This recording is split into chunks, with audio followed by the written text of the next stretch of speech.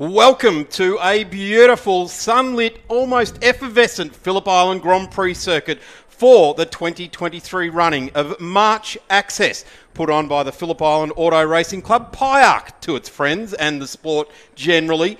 Great shots coming out of the Blendline TV opportunity here this weekend and right across YouTube and the social pages as well. We've got a huge weekend of racing, and the headline act, none other than the Porsche Michelin Sprint Challenge, will be the next cars on track for their qualifying, and then we go into racing. E30s, the BMWs, the XL Masters, sports cars, the new Victorian Series debuting here today, XL Trophy Race, then the New South Wales SuperSports for their qualifying, and a second race for the BMW E30s. But as I said, the title race here this weekend is for round one of the Michelin Porsche Sprint Challenge. And whenever the Porsche juggernaut rolls into town here at the Grand Ridge Brewery, which sponsored last weekend, and what a great idea up at Merbau North there for the brewery.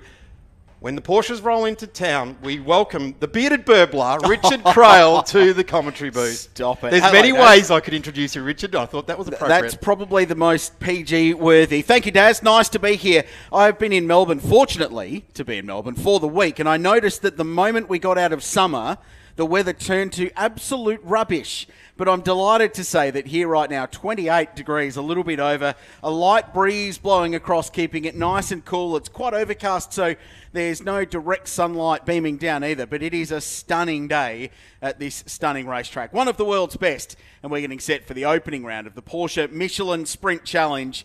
This year's championship is really, really exciting. There's a whole bunch of young talent, Daz, in the field, and there's any one of about 10 drivers that I think could win this championship this year. But part of the Michelin Junior program in one-make Porsche racing, it's more than just getting behind the wheel of a racing car. There's fitness, there's media training, and a whole heap more. And earlier this year, we sent more than 20 young drivers off to a 2-day training camp to see how they sorted themselves out. Take a look at this.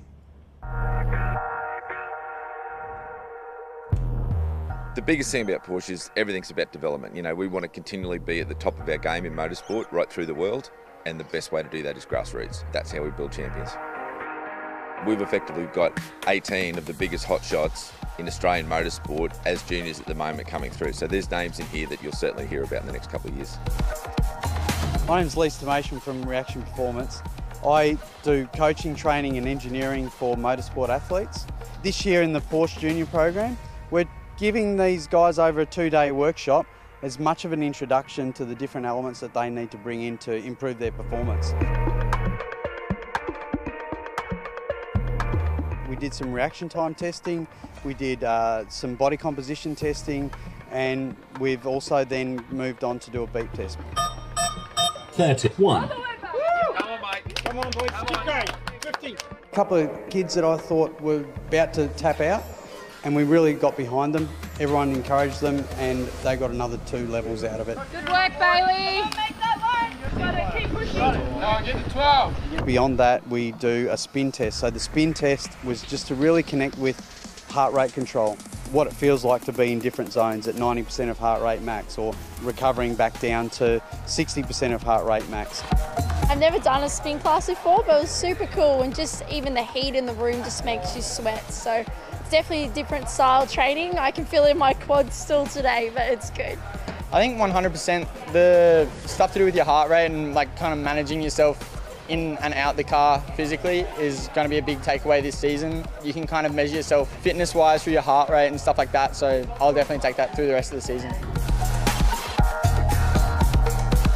We then did a seminar based on different elements, coaching, training, mindset, and the guys really absorbed a lot through that. It's not always just about, doing the bicep curls and seeing how big we can lift weights and all that. Lee's gone through the mental side of things, the physical side of things, and for sure I've taken a lot out of it. Every driver gets to learn a fair bit, not only about themselves, but the rest of the people we're racing. So yeah, very excited for the year.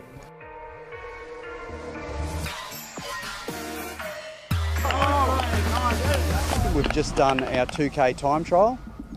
So that also gives us a little bit of an insight into their VO2 max, but cardiovascular endurance, also an opportunity to help them lift, getting their teammates, encouraging them and making sure that they keep their head in the game. This morning's run, I didn't know what I had in me, but I gave it a big run at the end and it was good. I like pushing myself to the capabilities and seeing what I'm able to reach and to get to, so that's exciting. So in the gym we're going to go through strength and conditioning, so the big lifts and why they're important or what some variations are. I mean, it's great high intensity. I mean, that's what this sport's about. So endurance and, you know, every aspect from it. I enjoyed the gym session we did. It was hard, but all good fun. So very sweaty, but yeah, I enjoyed it. It's really quite interesting. There is definitely some people that are standing out in the group, and there's also ones that they might be the quiet achievers, and they're really showing some big promise. And even some of the first year guys going into the sprint challenge, like we're just seeing some real, you know, sort of opportunities with some of these young kids. Bring them together like this is an interesting way to observe where those future champions are going to come from. 25 cars have rolled out onto track. Now, this is where all of that hard work in the gym, in the boardroom, everywhere around, getting the money, getting the body right to go. This is where the rubber hits the track at the Phillip Island Grand Prix circuit. It's a pretty daunting old layout here at Phillip Island for any class of car, but a world-class Porsche GT3 Cup car. And if you're making your way onto track in one of these cars for your first time ever, it's going to be some pretty nervous moments. You can put that all behind you, because this category has so much support from the manufacturer, don't they, Richard? Darren, my question to you is, when was your last 2K time trial and how did you go? 2006, and I can't remember the time, but I made it. Good work. I made it. Good yeah, work. yeah. I was making a comeback. To what? I don't know. Yeah, was that before or after the under 2 litre improved production? It was about 6-7 years after that. Thank you very much. I mentioned, Richard, that whole package we've just watched, the whole juggernaut that we saw roll into the track late last night. This series is very serious, but it's not only serious for the competitors and the teams. The manufacturer, Porsche themselves, throw everything at it, don't they? It's very important, Daz, as part of Porsche's One Make series policy around the world, to have progression. So it's called the Porsche Pyramid. It starts at club level racing, so sports cars, Porsche 944s, and we see a show from them a few weeks ago down at Sandown Raceway. That was outstanding. And then into Michelin Sprint Challenge, then into any of the Carrera Cups around the world, which is the top one make domestic category in any corner of the world. And then one big step up into the Porsche Mobil 1 Super Cup, which follows the Formula 1 circus. And from there, the world is your oyster. If you succeed in Super Cup, you're pretty much not guaranteed, but you're a very likely shot to go well in anything. And we've seen Matt Campbell progress on to become a factory Porsche driver. Matt Campbell started in this series at this venue in 2014, and he smoked everybody here in an outright car. You and I were there. I think we called it. We did, yeah. It was remarkable stuff. So less than a decade later, not only is he now a factory Porsche driver, he drives for Roger Penske and racing in IMSA GTP competition in action next weekend for the Sebring 12 Hour. So it's a remarkable story, but he's not the only one. Jackson Evans since then. Jordan Love, he's racing for another brand now, but he's gone through the ladder here, and the latest to do so is Harrison Jones. He came through Sprint Challenge, won it, into Carrera Cup, won it. He signed for Walter Lechner Racing to run in Mobil 1 Super Cup this year, and will have a red-hot go at, I think, being a title contender. So it's such an amazing progression, and that's why we've seen so many young drivers come into this category, because if you go well in Sprint Challenge, the step up is a logical progression to actually take your career a step forward. Just a little bit of housekeeping for you. It's the 79th round of Sprint Challenge season, founded in 2008. We've had 228 races in the books. The qualifying record, old, 2015, it was set by the great Ryan Simpson at 1 minute 30.6. Now, they haven't gone near that this weekend. I think these warm track conditions, Daz, Phillip Island traditionally quite temperature sensitive for the lap time production across the course of a session, so they haven't gone near that so far today, despite running new tyres. And the lap record is even older. Matt Campbell set that weekend we were talking about back in 2014. 9 drivers making their debut in one make Porsche racing this weekend. It's been 26 in 7 rounds. some pretty impressive numbers coming out of there, isn't it? And proof that if you build it, they will come, and they keep coming and keep coming. And it is across the board that the Porsche Australia management do keep the commitment. Here's a guy that knows how to win his class and has done so often in the Cirrus aircraft outfit. David Goldie looking at down at MG there to flick the car around. With all that grip, with a nice warm set of Michelins, it's a bit harder to flick it around. It's all gripped up. You don't want to break any drive shafts or anything like that trying to flick it around, but he will find his way back onto the track and around. We've got 23 and a half minutes left in this session, so 30 minutes to prove your wares. Andrew is the reason why motor racing is good for tourism, because he and his lovely wife got down here early. They went to the Avalon Air Show Thursday, and then came down to the island yesterday. I bumped into them at lunch at Isolde de Capri on the corner down there in Cowes. It was a beautiful day. So they were spending their money in the local economy and then staying here to go racing. So good stuff. He and his good mate David Gregg have had some sensational battles. So we're working our way in. Zac Stitchbury, the young Kiwi, is quickest at a 1:32.1. 2 brand new sets of Michelin Pilot Sport GT tyres to be used across the course of this 30-minute session. And they'll break it up into 2 segments, Daz. It'll basically be 2 15-minute qualifying sessions in one. They'll go out on the runs they're on now with the first set of new tyres. They'll get to a peak lap time. They'll pit. They'll throw a second set of new tyres on the cars, repressured, stickers ready to go, and then use that track evolution and the knowledge they've gained from their first run to go again. And 9 times out of 10 in one-make Porsche racing, it's that second run where pole position is delivered. So expect the quick lap times right at the very end with this Michelin tyre that likes 2 to 3 laps of phasing to bring up to peak performance before it punches out the ultimate lap time. Really good to see the Giltrap name represented out on track there at the moment, making debut here this weekend. Marco Giltrap, grandson of the great, I guess, benefactor of Kiwi racers through the generations, and we see SVG at the top of the game here in Australia with Giltrap emblazoned across the front of his helmet. So really cool to see a direct link back to the family here as well, and also sitting so far up the timesheets, currently in P3. Now, something we know about the Michelins is that at about now, lap 4, Hamish Fitzsimmons off the road. That's at Lukey Heights. This 17-year-old out of karting and has been electrifyingly quick for TechWorks Motorsport, and he is well bogged. You tend not to drive out of that gravel trap at the top of Lukey Heights. It's deep for a reason, because it's a maximum commitment, high-speed left-hand corner. So young Zac out of Queensland, he stepped up from karting. This is his first go at circuit racing. It was 4th quickest, but he stuck. So the waved yellow's there, but I'd suggest it may be a little bit more serious than that to stop the session to get him out of harm's way.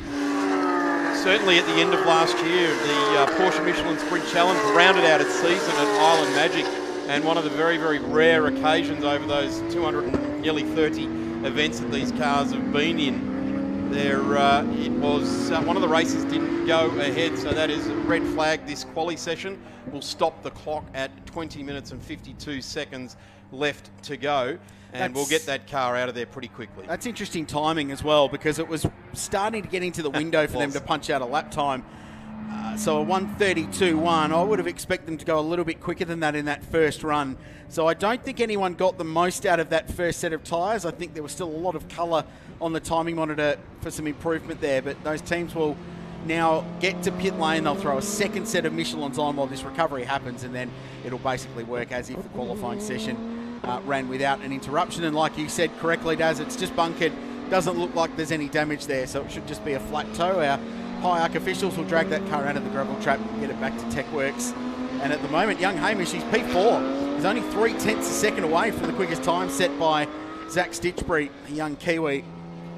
And that lap time could stand. He could remain there through this session, but it's unlikely he will have the opportunity to improve.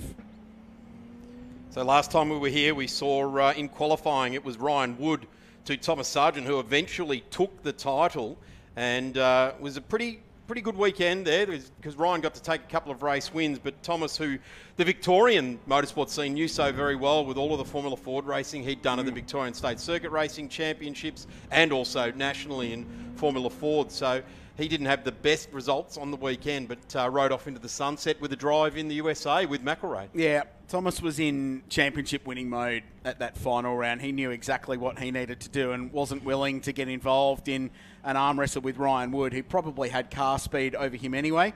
Really looking forward to seeing what those two young guys do this year. Darren, Ryan's off to Super 2 with Walkinshaw Racing, so you don't go and drive for Ryan and Brucey Stewart and the team there without being pretty good, and we saw that last year that Ryan was electrifyingly quick in a cup car, and Thomas Sargent with McElroy Racing. So McElroy, Andy himself is in the States at the moment. Son Hunter running Indy Lights in St. Petersburg this weekend.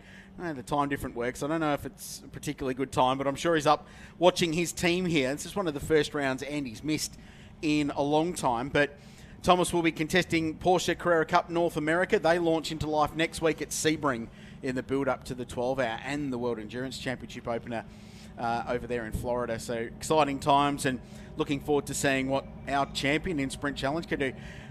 Thomas was amazing in these cars last year, but his drive at the back of 6 hour was incredible. Qualified the thing on pole, sharing with Cameron Hill, a Porsche Carrera Cup Australia champion, and they were nobbled in qualifying, a little technical infringement relating to some ride height, sent to the back of the grid, and by the time young Thomas handed the car over to his boss, he was in P1 from 64th on the starting grid, if you don't mind. So really impressive stuff, and looking forward to seeing what Thomas can do overseas. One of several graduates of one make Porsche racing in Australia. Looking back down the field as well, great to see some other new names there. Brayden Taylor jumps out in the Wall Racing outfit there as well. Great to see the Maha equipment entry on track, making headway here in this session as we get back underway. The number 16 gets moving again for Nuvento, just gingerly making way back onto the track. He doesn't want to tear any front bits off there, so just trickling across the grass. So got out of it. Doesn't look like ultimately the bottom air dam on the front of the car hasn't come off this car, which is something that can happen. I guess a sacrificial piece that will, instead of it tearing the whole bumper off, it tears the bottom section of it off. Cars are all lining up at pit exit as well, so they've got themselves set to go. Red flags still being displayed, and I guess we should take this opportunity to say a very big thank you to all of our officials all the way around the track. It's a warm day here at Phillip Island, and ordinarily we would say come and join us, but this is a closed event here this weekend. But certainly PIARC are putting on plenty of racing right throughout this year.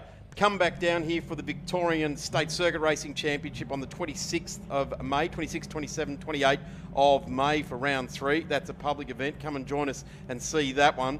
August Access is another race meeting, very much like this one here. And then on the 24th, 25th and 26th of November, the very traditional Isle of Magic, which we thought we were going to have you at last year, Richard Crail, but you pulled up rough and couldn't make it over here. Yeah, a few little delays in that program, unfortunately. So I sat home and watched it on Blendline TV and thoroughly, I'd like to say, I enjoyed myself. I honestly didn't. The coverage was excellent. You'd be surprised how much you could learn. But yeah, I was pretty miserable. Takes a lot to get me away from it. Does. A Porsche race, Daz. I'm not going to lie. I've known you for near on 20 years, Richard, and there's a lot of things that have got to go wrong before you can't make your way to the track. Let's have a look now. Everyone is making their way back out on track. Car 16 just having a little bit of a check underneath the car. I would say no harm, no foul. That we'll see the number 16 back out on track very soon. Yeah, and still fourth quick, so 32.4. Not quite as quick as I thought. I thought they'd trouble the 31s. Pole here last year in November was a 30.9 by Ryan Wood. He was very good in qualifying last season, but could not launch the car. And every time he qualified on pole, Thomas Sargent beat him into turn 1. So it's a real fine art to get these cars off the line. And that's going to be a storyline for tomorrow morning, because there's a lot of drivers in this field that have never launched a GT3 Cup car in race conditions. So you've got a 4-litre flat 6 hanging out over the rear axle. You've got big, wide, sticky Michelin tyres, and finding the bite point in the clutch, and that margin between popping the clutch and stalling or bursting into wheel spin is very, very small. So starts are an absolutely critical part. And of course, everyone's got the same gear.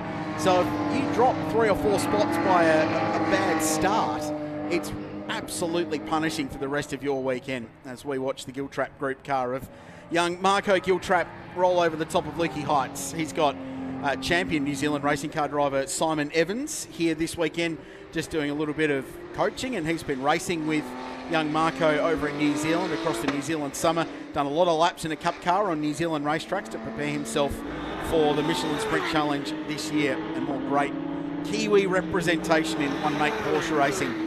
So another build lap. Generally, they'll take 2 laps to build tyre temperature and pressure in these cars before they start attacking and setting some purple lap times and sectors. Another Kiwi that jumps out on the timesheets is Ronan Murphy, son of Lap of the Gods' very own Greg Murphy, in 10th place currently on the track. Richard, just touching on the launching of the cars, there's actually some guys that are sitting just outside the 10 at the moment that could really surprise off the start tomorrow. Sam Shaheen has done many, many Cup car starts, as has Brett Bolton, Greg in there as well. There's some guys that are going to be outside the 10 that could quite easily impress on the top 10 before turn 1. Sam is traditionally very good at getting these cars off the line, and that comes with a lot of experience in both this category and in the Painted Dixon Carrera Cup Australia.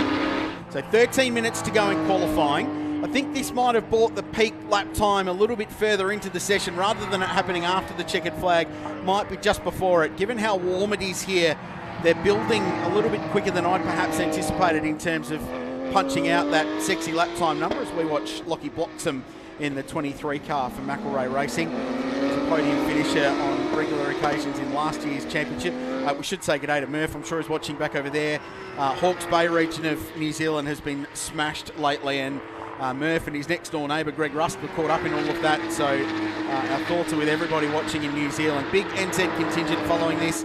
Porsche New Zealand heavily involved in their junior program with Earl Bamber Motorsport and Team Porsche New Zealand. So g'day to all the team, the Giltrap family, who I know will be watching on and enjoying this action. The time zone works well for this racing over there. It does, doesn't it? Nice late afternoon time slot. I'd like to think they're sitting back with a refreshing beverage, enjoying some one-make Porsche racing from. You reckon Murph's done the lawns and he's packed the lawnmower away and just sitting up watching the Glenline TV coverage? Join in the conversation on the socials, Bert. Let us know. I'd like to believe so. So Ronan currently 10th in car 77. That's a Sonic Motor Racing prepared car. Mick and Maria Ritter's wonderful team that's had so much success in one-make Porsche racing here. Still no colour on the timing monitor, which means there's no personal best or session best sector times being set. So they're still in that building process, getting themselves up to peak performance when they can really attack. So it's Zac Stitchbury, Team Porsche NZ first. Aaron Shields, who goes across to TechWorks Motorsport this year for the first time. Car 116, he's second. Marco Giltrap third, second in the Team Porsche NZ cars. Hamish Fitzsimmons, who's back on the racetrack for TechWorks, is fourth. Lockie Bloxham from McElrea fifth. Marcus Flack, teenager, Sonic car, son of Carrera Cup racer Damien, he's sixth. Caleb Sumich, young West Australian, who's making his debut this year, but he raced Radicals last year and was pretty impressive. You and I called a lot of those races. They were very, very good. Tom Taplin, the South Australian, in 8th for Buick Motorworks. Taplin Real Estate. Harrison Goodman next. That's a car dropping wide. Richard Cohen is being sucked off the back of the ripple strip there. And now we're seeing some lap times starting to evolve. So Bloxham just jumped up to 4th at a 32.3. And Marco Giltrap on a good lap. Aaron Shields going quicker again in car 116. And Giltrap goes quickest at a 31.9, the first sub-32s in the session so far. Still 10 minutes to go. Harrison Goodman as well. He's got the track lit up as well for Sonic, getting very much on the ripple strips on the exit of 2 there, flowing the car nicely indeed. And now being chased very, very closely for a time is Ronan Murphy, who is still sitting just inside the top 10. In fact, in 10th on a 132.98. Still no one gone under the 31. That's where we would like to see the cars go. And we've got the best part of 4 laps in this, let's call it stanza of qualifying since the red flag halted the session. I think it's too hot to go into the 30s in this session today. Just the peak lap time's not there. And they've been running around on new tyres all day. They get new tyres for practice at the opening round of the championship to put into the tyre bank for the year. Aaron Shields just went quicker again at a 31.8. So a very good lap for the second-year driver who was in the top 3 throughout most of the 2022 season. So he just bumped Marco Giltrap. So 31.89 plays a 31.90. We're watching Zac Stitchbury. He's third. Just in front of him is Marco Giltrap, who's on a very good lap. And assuming he can complete that final sector well, could be on course to go to the top of the pops. Marcus Flack now on a very good lap time as well. So there's a lot of energy starting to build. Murphy goes 5th with that lap. That's a good performance at the 32.2, just 3/10 away. Giltrap remains 2nd. Fitzsimmons back up to 4th. It's changing quickly, hard to keep up with 9 minutes to go. Marcus Flack was up as high as 4th, has just dropped back to 7th with a couple of cars getting across the line. Great to see Phil Morris returning to top-level Porsche Michelin Sprint Challenge racing, a guy that had been around a long time, him and his brother John, some of the most atted races, if you like, in the challenge. And good to see that Phil has got back, has walked away from the Motec operation. That's all been handed over to the Bosch Motorsport Corporation. Here's Marcus Flack, purple first, purple second, quickest of everybody on this lap. Should be a 31.7 at this rate, if not a little bit quicker for Sonic Motor Racing. He's come back from Europe and does a 31.3. So very, very big improvement for this young guy. He's come back from racing open wheel cars overseas. 31.3, 0.5 of a second now quicker than Aaron Shields. That's a very good lap time. Impressive stuff. Jumped up there. He was up at 4th, got dropped to 5th, and then that last lap, as Richard rightly saw it, starting to light up purple sectors. There's no one else that's been doing it over this last couple of laps, although we've got some green sectors for Stitchbury and Giltrap. And I guess this is setting the early part of the season, isn't it, Richard? We'll see these names start to, in this qualifying, start to push their way up.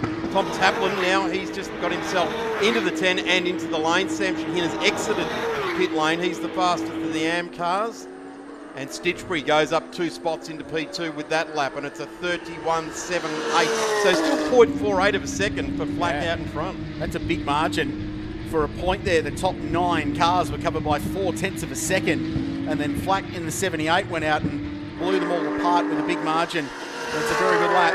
Let's see what young Zac can improve on. Took out of Toyotas in New Zealand in the 86 series over there. Jumped into the shootout program that Porsche New Zealand ran at Hampton Downs over a couple of days and won this right to represent Porsche New Zealand. Personal best and fastest of the session in the first session, first sector for car 78, but he's got a little bit of traffic in front in the form of Richard Cowan, who does the right thing and goes across drivers left on the exit of Siberia.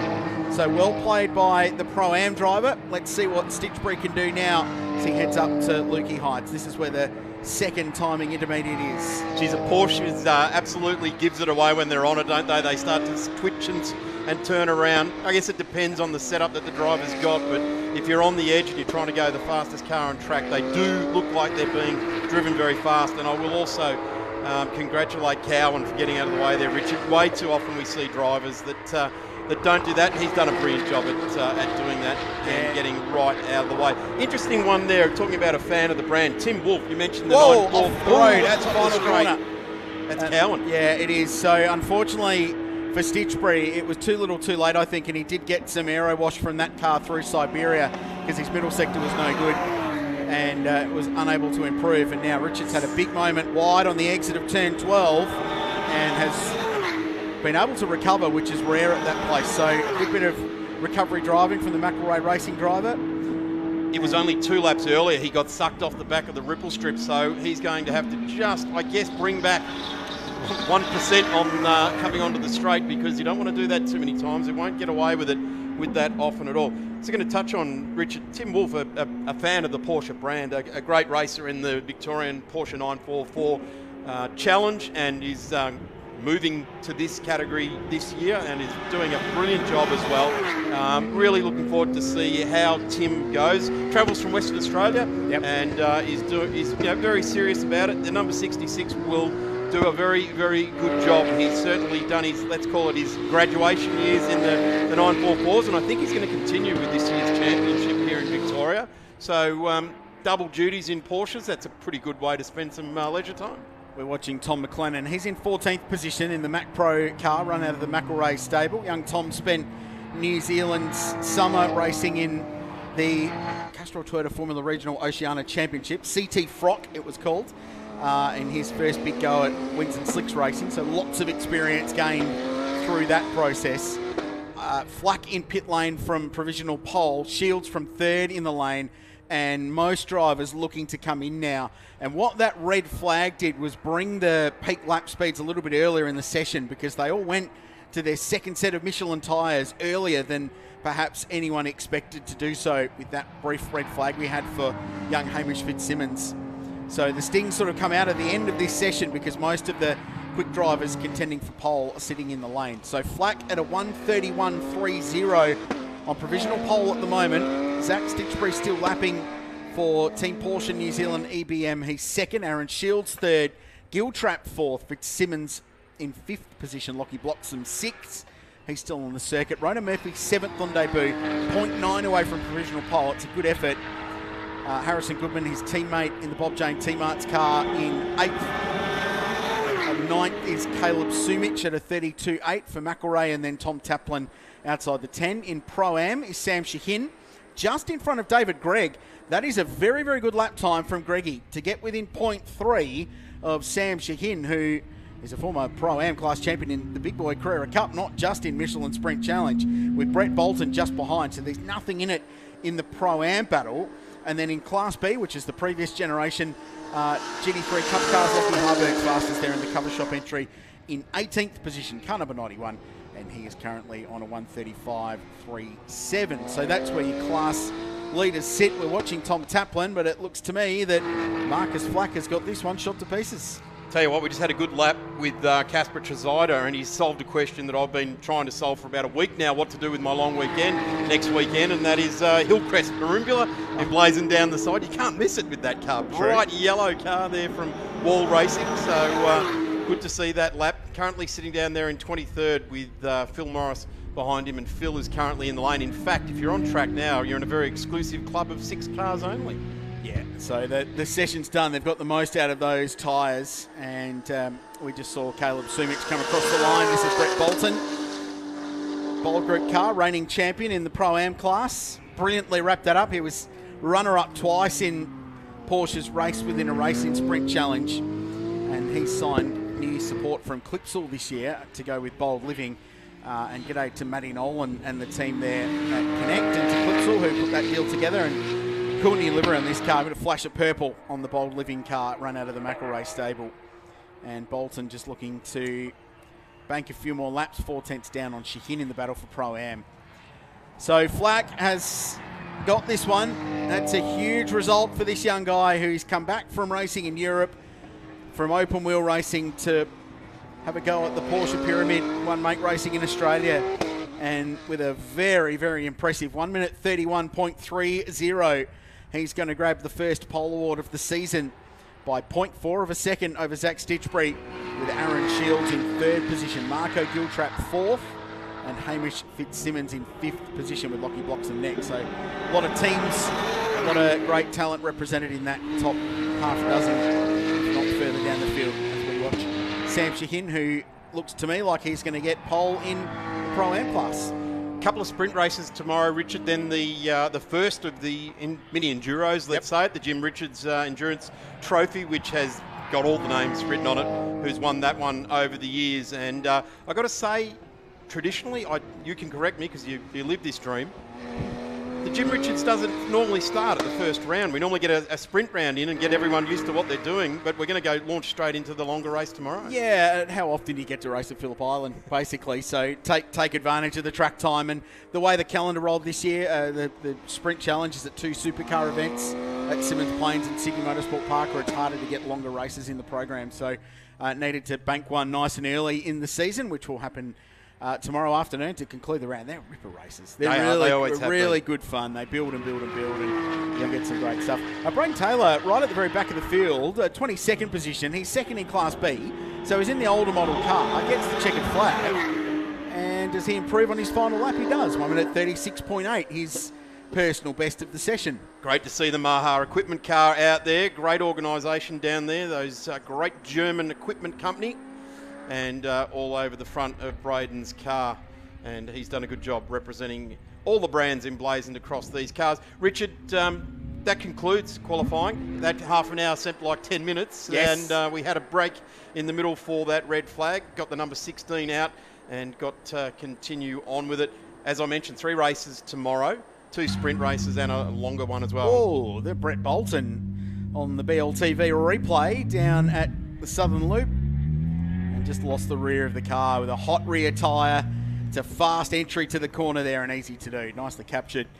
Brett will end up third in the Pro-Am category, just behind David Gregg and Sam Shahin. So Marcus Flack on pole for the first round of Porsche Michelin Sprint Challenge for 23. It's an unbelievably talented field.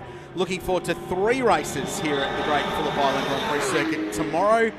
Zac Stitchbury, the young Kiwi, on the outside of the front row, with Aaron Shields and Marco Giltrap next on row 2. Hamish Fitzsimmons brought out the red flag but continues on. He's in 5th, Lockie Bloxham 6th. Ronan Murphy on debut in 7th in front of Harrison Goodman. Both of the Sonic cars going off the 4th row of the grid. Caleb Sumich out of P9 and Tom Taplin from 10. Sam Shahin, David Gregg, Brett Bolton, Tom McLennan, Matt Slavin, Richard Cowan, Andrew Goldie. Lockie Harberg on pole in Class B in front of Wolfe Glickston, with Knipe, Taylor, Tresidder and Morris rounding out the 24 cars that will compete in the opening round of Porsche Michelin Sprint Challenge. So that's it for Porsches today. We race 3 times tomorrow. Make sure you're here on Blendline TV to catch all the action. Thank you very much, Richard. Great to have you here at the Phillip Island Grand Prix circuit with the Porsches. We've got the E30 racing cars coming up next, the BMW E30s. They have got a 6-lap sprint race coming your way. We've got plenty of racing going right on throughout this afternoon. XLs, sports cars for their debut in their new series. More XLs, the New South Wales SuperSports, or prototypes, they're commonly known as in the National Series. And then finally we'll round out the day with another BMW race. So plenty to come. We'll take a quick break and be back with BMW E30s on track.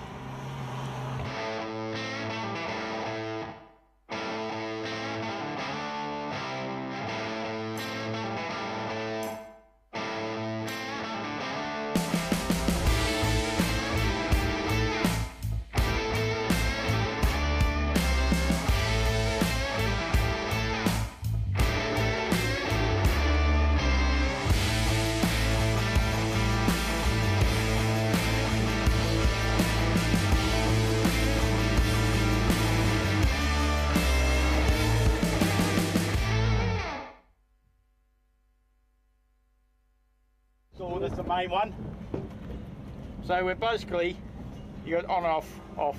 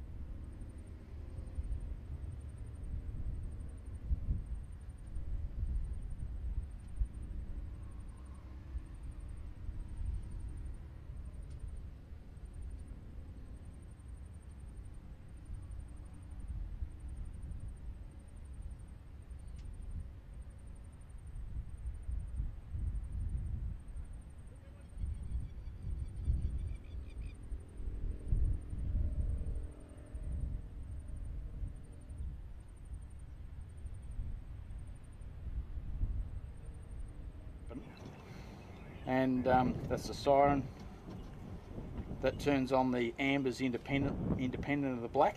So if they told you to abort,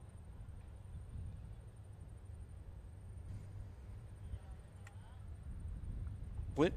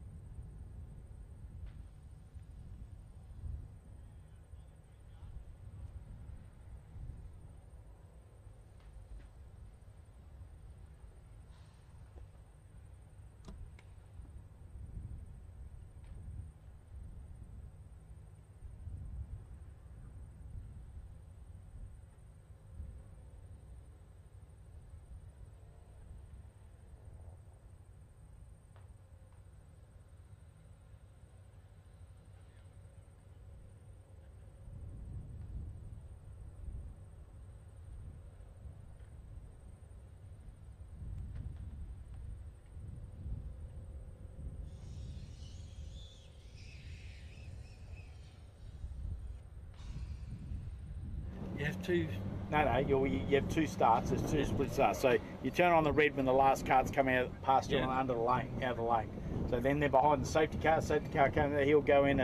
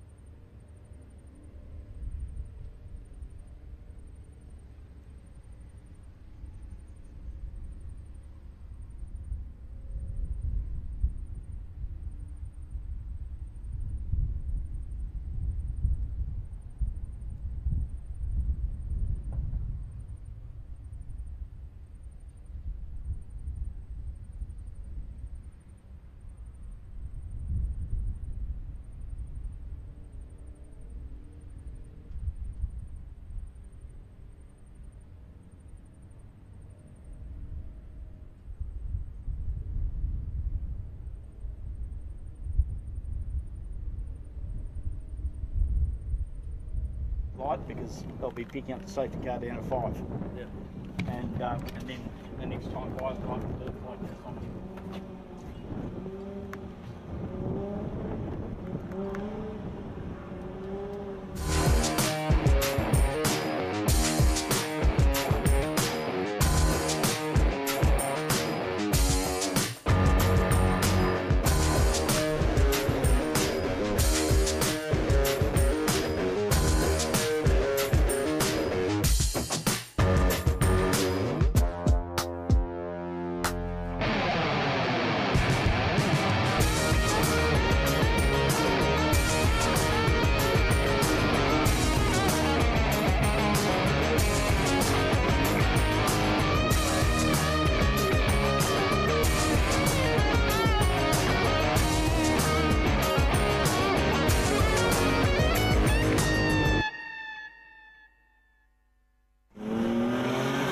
In the 1980s, the inline six-cylinder rear-wheel drive BMW E33 series was one of the must-have cars. The sweet chassis, nimble handling and enough power to be awesome and entertaining. And here we are, we arrive at 2023 with the BMW E30 garagistic racing series cars making their way out on track. I guess it was the iteration that BMW wanted to take up to Porsche with their 944, equal 50-50 balanced split weighting of the vehicles, which makes ultimately a really, really nice racing car.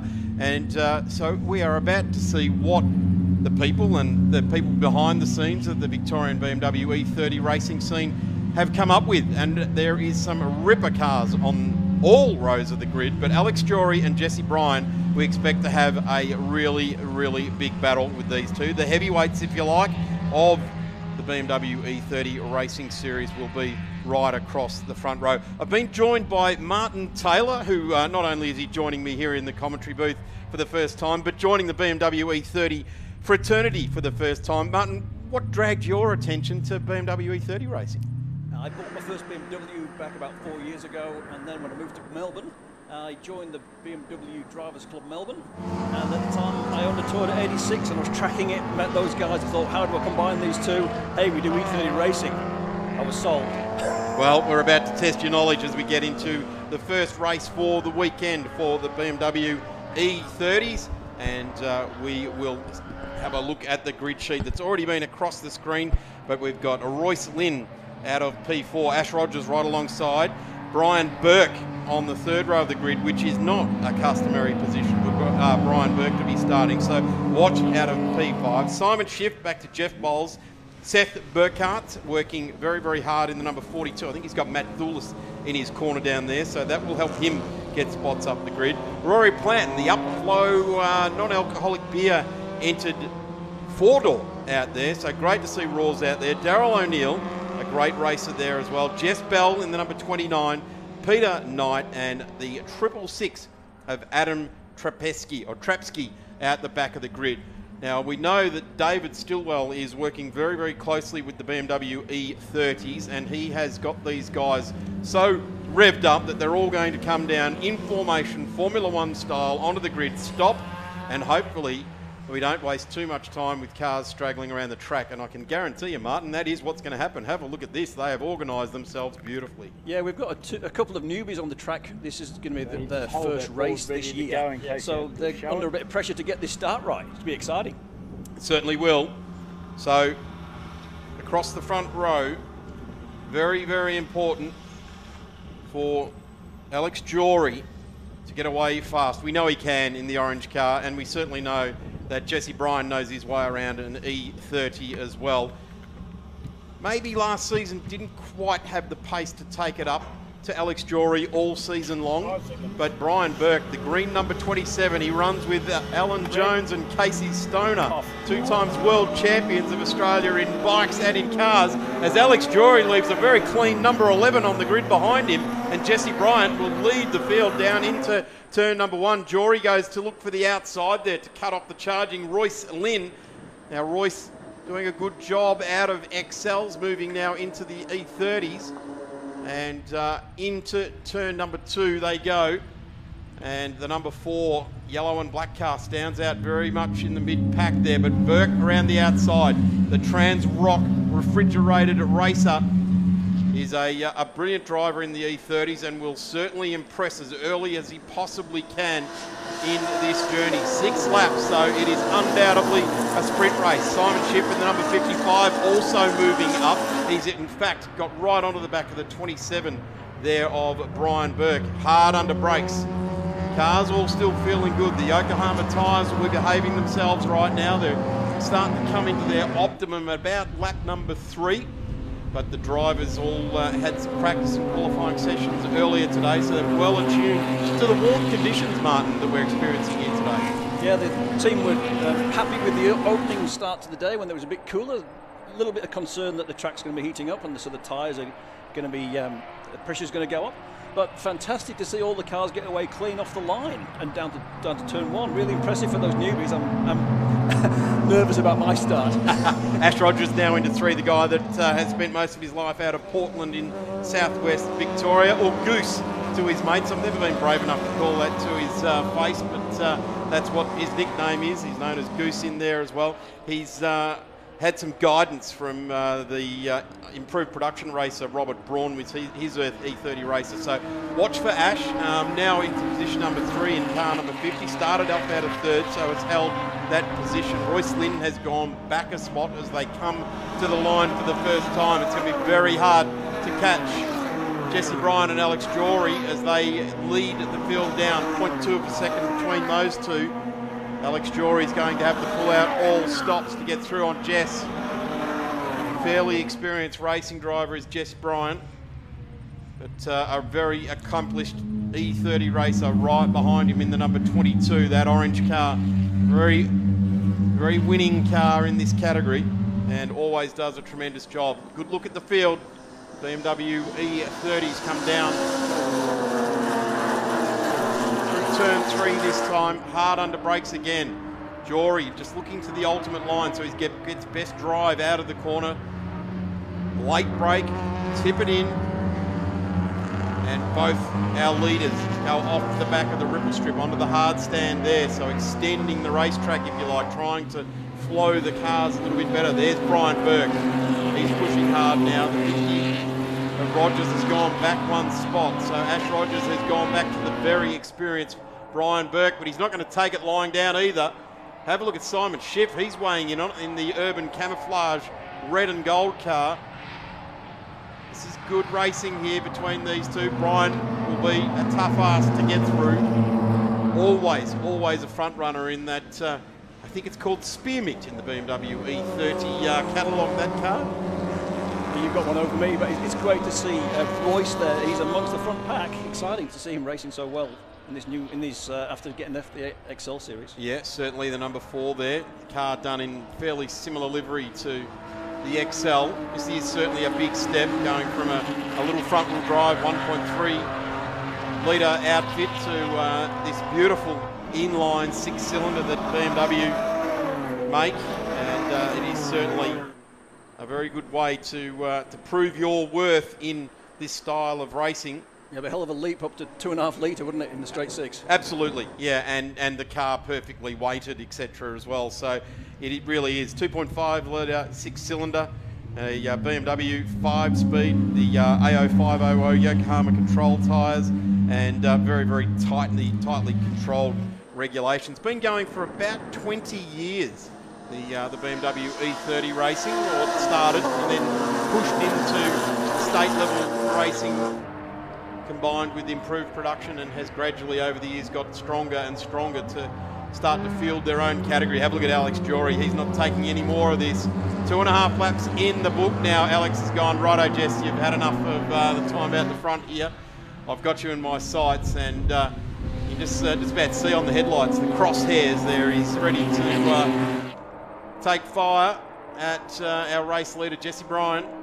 Let's have a bit of a look back down to where Boykart's is. So Seth Boykart's, his dad will be racing in the Porsches coming up very soon in the Victorian Sports Car Series. And of course, Sven Boykart's is a owner at FPR and was one of the people that, or believe it or not, right back in the very beginning of Sprint Challenge or GT Cup Challenge as well, was the guy that invented that type of, that level of racing. So Sven, very, very entrenched in the Porsche world, and it's great to see his son in the number 42, Seth Boykart's, doing a good job. Seth started out of position number 8 and he's found his way to position number 9. You would expect that with the bigger names. Bowles as well, also starting to push through the field as well. Jeff Bowles in the number 24. Jeff started out of 7th. And he remains there. Royce Lynn, it's Brian Burke that is pushing very, very hard indeed. In fact, just off the back of this battle, Burke has gone back a spot now. So the 50 has come through. Ash Rogers has come through there. There's Simon Schiff in that, as I termed it, the urban camouflage. And Royce Lynn right all over the back now in the Lynn contracting car. What happened there with the number 27? He was definitely in 3rd place, Brian Burke. There's not too many people that can say they've put Brian back a spot.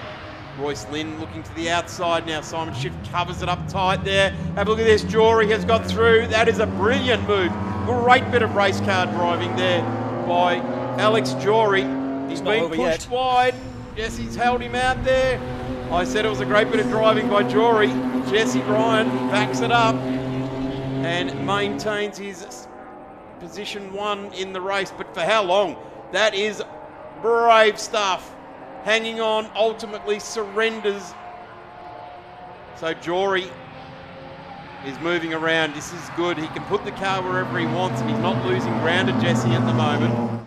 But he looks to the outside. This is not going to work unless he can really flow the car and do the double back. Great support from Garagistic for the BMW series over many, many seasons now. And of course, Liquimolly jumping on board with the series throughout last year. The Yokohama control tyres as well. Here we go, coming onto the straight. Looks like Wolfe is having a look again to overtake into 4th. Here's a look at Royce Lynn, Brian Burke. Something not quite right inside that spearmint coloured car, and he has now got that spot as they go down into turn 1, 3 wide. They fan out. Royce Lynn ends up getting pushed wide. And up the inside, Simon Schiff. He's not going to gain a spot, but certainly gain some ground because Royce Lynn lost some ground there in the number 4 to the 27 of Brian Burke. Coming out of turn 2 now, jamming that throttle to the absolute boards. Jesse Bryant now, let's see as we go down into turn 4, the front of this race. He looks wide again, as does the number 50. This is Ash Rogers looking to the outside. Burke has got the spot back. So Burke into P3, has fought back. But for how long? We have a good look back now to Shannon Cooper and the number 57, Darryl O'Neill. Yeah, Shannon just hasn't worked on his car, so he's just breaking it in over these first few races. Shannon back in the number 90, and Darryl O'Neill as well. These guys qualified in positions 10 and 12 and currently sitting in 11 and 12 on the track with Jess Bell just up the road. In fact, she's right around the corner up in front now. She's gone through. Royce Lynn, a move on Ash Rogers. Will he make it stick? Ash Rogers runs very wide there. Royce Lynn's being pushed a long way around. Simon Schiff, bit of a tail gunner opportunity here, or is he just going to sit back and go, this is not going to work out, guys? You're not going to get all the way around to the straight side by side, or are they? They're going to give it a go. Royce Lynn gets pushed wide. Great bit of racing. What a fantastic bit of competition between those two drivers. The Battle Royale is on. Fantastic bit of racing. Couple of gentlemen drivers there doing a fantastic job. Simon Schiff down the inside shows the nose on Royce Lynn. Royce has got the brave pills in today, but he loses the spot ultimately to Ash Rogers. And Royce Lynn just ducks back in one spot. Simon Schiff there scratching his head going, I don't know how much harder I can try to get amongst this battle. Yeah, I thought he had it for a minute, but it was pushed too wide for too long. Great effort though. Hey Martin, you want to get out of this, don't you? You're towing to get amongst this action, aren't you? Roll cage goes in the next couple of weeks, and then I'm on. It's going to be great fun. Yeah, I can see you getting yourself ready to join the action. That was some magnificent driving by two guys operating at a very, very high level out there. Great concentration, great spatial awareness that they could come around onto the straight here at Phillip Island side by side with each other. Have a look at this. This is the absolute pulse of the race here. Out in front, Jesse Bryan has led every lap. We're coming down around now to complete lap number 6. So you can just see that Alex Jory's going to stick the car up either way. He's got a tank slapper on. He's managed to gather it up. Amazing car control. He goes down one spot. He had to throw it at it. He had to throw the farm at it to try and get Jesse Bryant with only a number of corners left in this race. He did it. He did it in a 1% spot on the track. There's probably other places, but he backed himself. And at the end of the day, he caught what could have been a really nasty tank slap. Yeah, I was picturing a pirouette going on there, but he did a brilliant job to pull it back. He did, and Brian Burke plays the patience game ultimately over the last couple of laps. And we'll see Jesse Bryan take the race win in car number 38 to the line there. Brian Burke has found some great pace on the last lap. Alex Jory will remain wondering what went in, and then we've got Rogers and Lynn, and what was the gap there? That was 0.04 of a second. Gee, 2 weeks ago in the 944 challenge at the state round, we had 0.01 of a second, but that was for the race win. Rogers and Lynn was for positions 4 and 5 on the road. Simon Schiff home in 6th place there as we see the battle still raging. There's the 666 Trubisky with Knight in front, 86. Peter Knight qualified with a 2:01.89.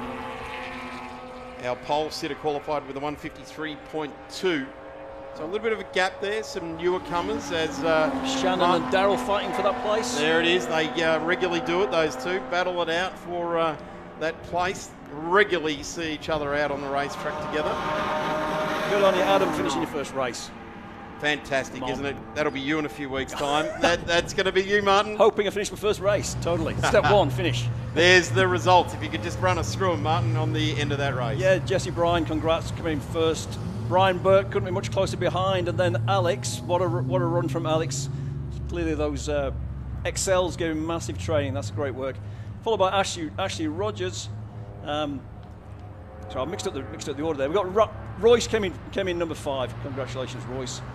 Simon Schiff. Done a terrific job there. So, Martin, thank you very much for your time here this afternoon to lend us some of your enthusiasm for the BMW E30 racing. Of course, there's another race this afternoon starting at 4:30, then 9:10 tomorrow, and then 12:05. So plenty of racing for the E30s this weekend. Yeah, a couple of days at Phillip Island. You can't go wrong with some racing down here, and we're looking forward to being part of it. And thanks for the invitation to come up and talk. It's been great. Excellent. Thanks for joining us, Martin. We'll take a quick break here, and we have got the Excels on track for their first race for the Masters over 8 laps. Back in a moment.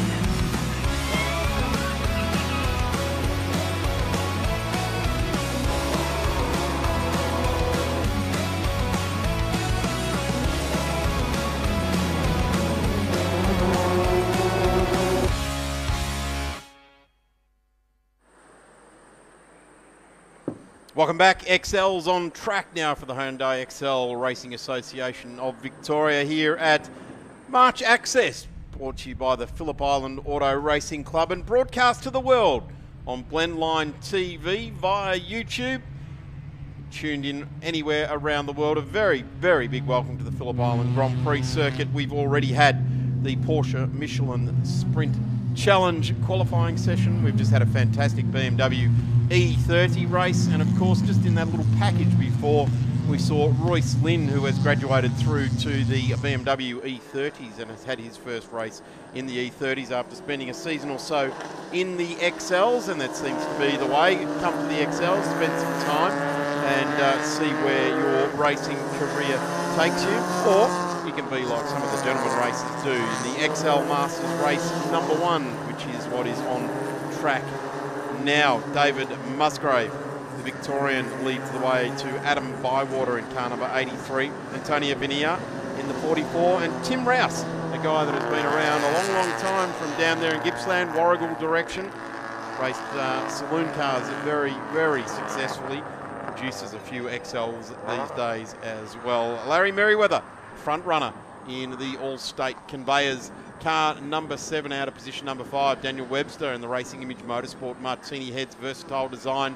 35, Carl Nielsen in the 86. I'll be going for him, the Napa Auto Parts Racing Academy. Of course, Napa Auto Parts have their fantastic podcast, the Grassroots Racing Podcast, and you can catch that on all of your podcast outlets. So going for the number 86. Let's see how he goes. The 911, Mark Pesavento, the Mojo Motorsport outfit. Then it's Donovan Mergvac in the 92, working his way up through the field. Michael Jeffs in the number 30 out of 10. Gav Newman in the 3. Then it's Neil Hasler in the 77. Troy Jeffs in the 42. Number 127, the Michael Barton entry.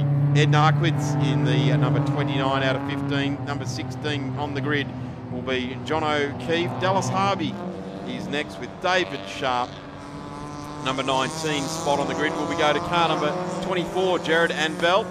Then we have Joseph Austin Crow and Glenn McKenzie rounding out our field in the XL Masters race number 1. The field being broken down into Masters and Trophy racing here this weekend. So we've got this Masters race, then we'll go into the first race for the Victorian Sports Cars Series, and that will be much looking forward to. Then the XL Trophy race, New South Wales SuperSports will be fantastic. They were awesome in qualifying, and then the final race for the day will be the BMW E30s. Tomorrow we'll open up with the E30s and the XL Masters for their second race of the weekend. 8 laps will be the journey in this one, and the cars slowly making their way around onto the grid. I want to get a bit of a move on. There has been times where laps have been cut because cars have taken a fair while to get round to the grid. But Adam Bywater in the PFD Food Surfaces entry, a car that knows its way around the Phillip Island Grand Prix circuit on its federal tyres and its Super Shock package. Tim Rouse right behind the Rouse Motors Beyond Blue car number 81. And we've got someone very eager on the accelerator down there, giving it the valve bounce before we get underway. And if that's anything to go by, we're going to have a torrid affair over the next 8 laps. We don't want valve bouncing. Sometimes the red mist will come down. The Napa Auto Parts car number 86 for the Napa Auto Parts Racing Academy. Out of position number 7, Carl Nielsen. Keeping a good eye on him. Works for Napa Auto Parts during the week. See if we can see. And away we go. Side by side, almost come together off the grid. 3 rows back. Hasler in the number 27 joins the row in front of him. Goes right between the 92 and the 30 of Michael Jeffs and Donovan Mergvac. But have a look at the 2 lead cars. 83 and 34. Tim Rouse right in behind the 81.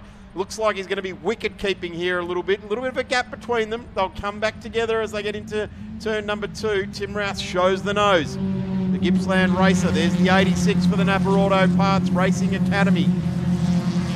Right around the outside there. The field get away through off the start line. Very, very well indeed. Through 1, through 2. They head down. And very, very, very fast. Turn number 3. There's the 135 in the mix there, down there. John Keefe started out of position 16. Adam Bywater now has the lead in this race over David Musgrove. Tim Rouse in P3. Looks very nicely indeed there. Musgrove just showing the car left and right in the mirrors. Food service racing car. Very experienced XL racer. They come under the bridge. Up through the hay shed here, getting a good look at the number 3, Gavin Newman. Made up a couple of spots off the start. There's the Superior Food Services car. Car number 30, Michael Jeffs. Mid-pack at the moment. That's where the action is in XL Racing. Troy Jeffs right behind. So is this a bit of a family affair? Do they give each other plenty of room, or do they get jiggy with it? Help each other along, or hinder, as whatever may be the case. 35, Daniel Webster. Sweeping around out of grid position number 6. It's gone back a spot or 2 in the mix here. They fan out onto the straight now. Line astern with each other. They finish the first lap. Adam Bywater, David Musgrove, Tim Rouse, Antonia Venier. Then we've got Merriweather. Started out at 5, has gone up to, stayed in 5. Number 6 is Nielsen, the number 7 car. The number 86 car has come out of 7th. He's already up to 6th. Donovan Mergebacks out of 9, up to 7 there on the first lap. So some movers. The 86 and the 92. They started out of driver's right of the grid too. So they've managed to get through there, and our race leaders changed. David Musgrove has gone through on Bywater, but Bywater's got the inside running for turn 4. Dips it in. Tim Rouse, I don't think is sitting back watching. I just think Tim is trying very, very hard to stay with them at the moment. He's got himself maybe 1 or 2 car lengths gap to the car in P4, which is Larry Merriweather.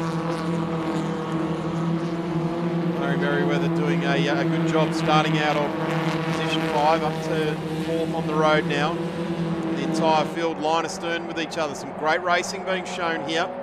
Been some tricky times for the XL races over the last couple of race meetings. But the XL Masters race number 1 looks to be very good indeed. The number 11 of Mackenzie, Vacation and Caravans car, goes through. Then Mackenzie started rear of grid, and he's already climbing up through the field.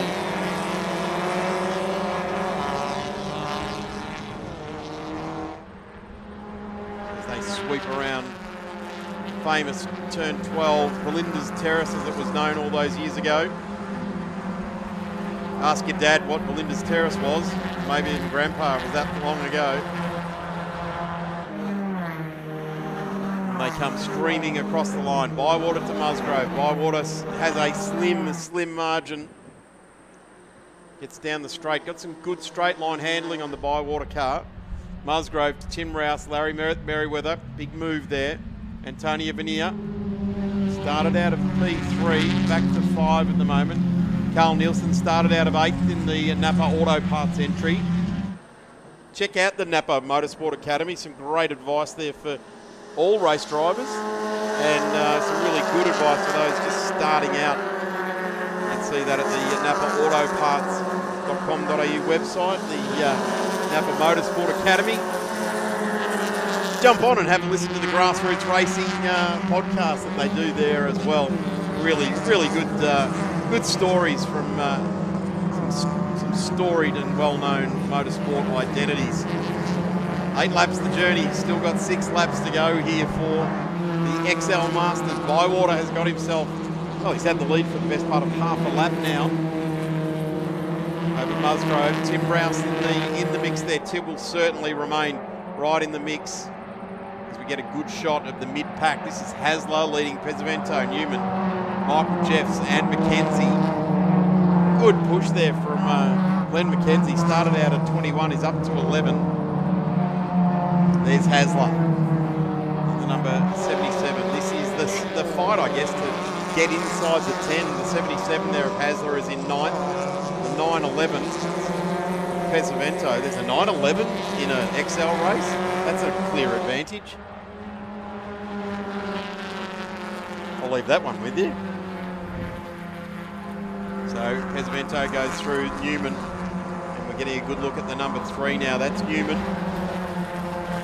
Gavin Newman started out of 11 and has held place in 11, although there's been a few dive around left and right. As we see the sports cars making it around. Ben Schutz in that 996 there. Be great to see the guy that clean swept last year's championship in the Sin, jumping on board an older cup car here this weekend. So stay tuned for the sports car race coming up next. Here we go now. This is that mid-pack again. Newman, 11th. Jeffs. Michael Jeffs started out of 10th and back into 12th now, so some work to do for car number 30.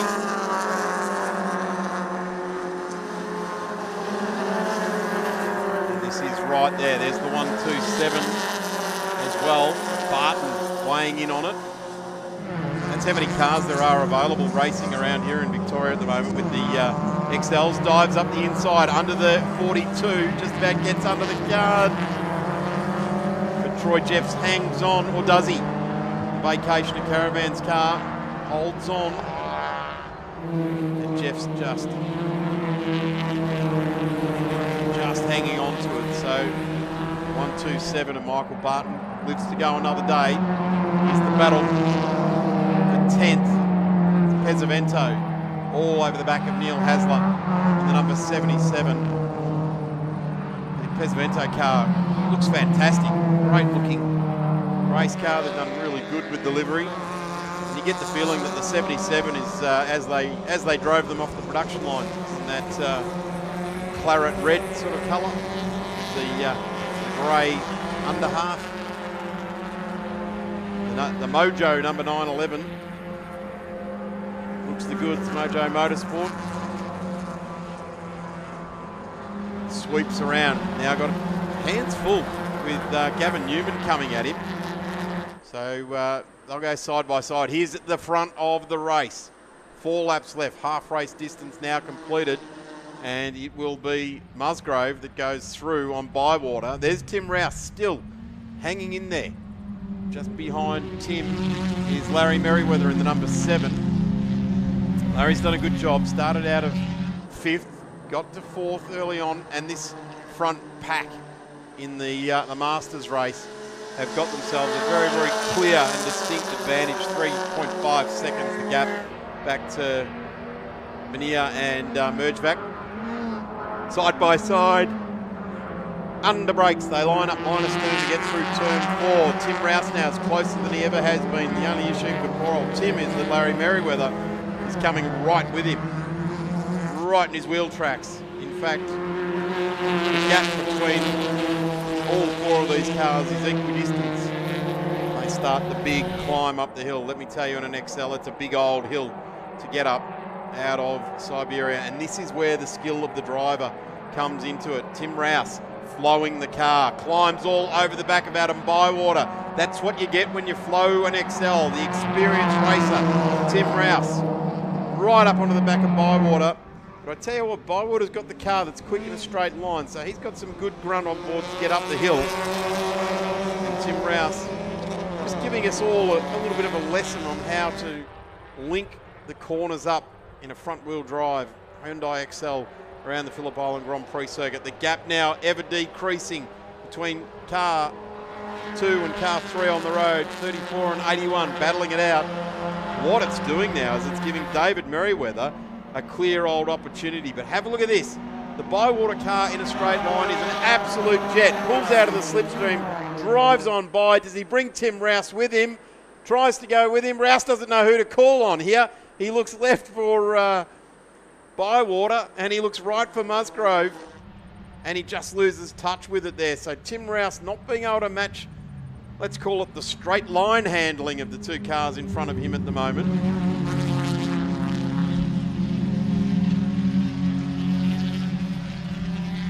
They As the Buzzin' Hornets come out of turn number 2 there. Screaming little 4 cylinders.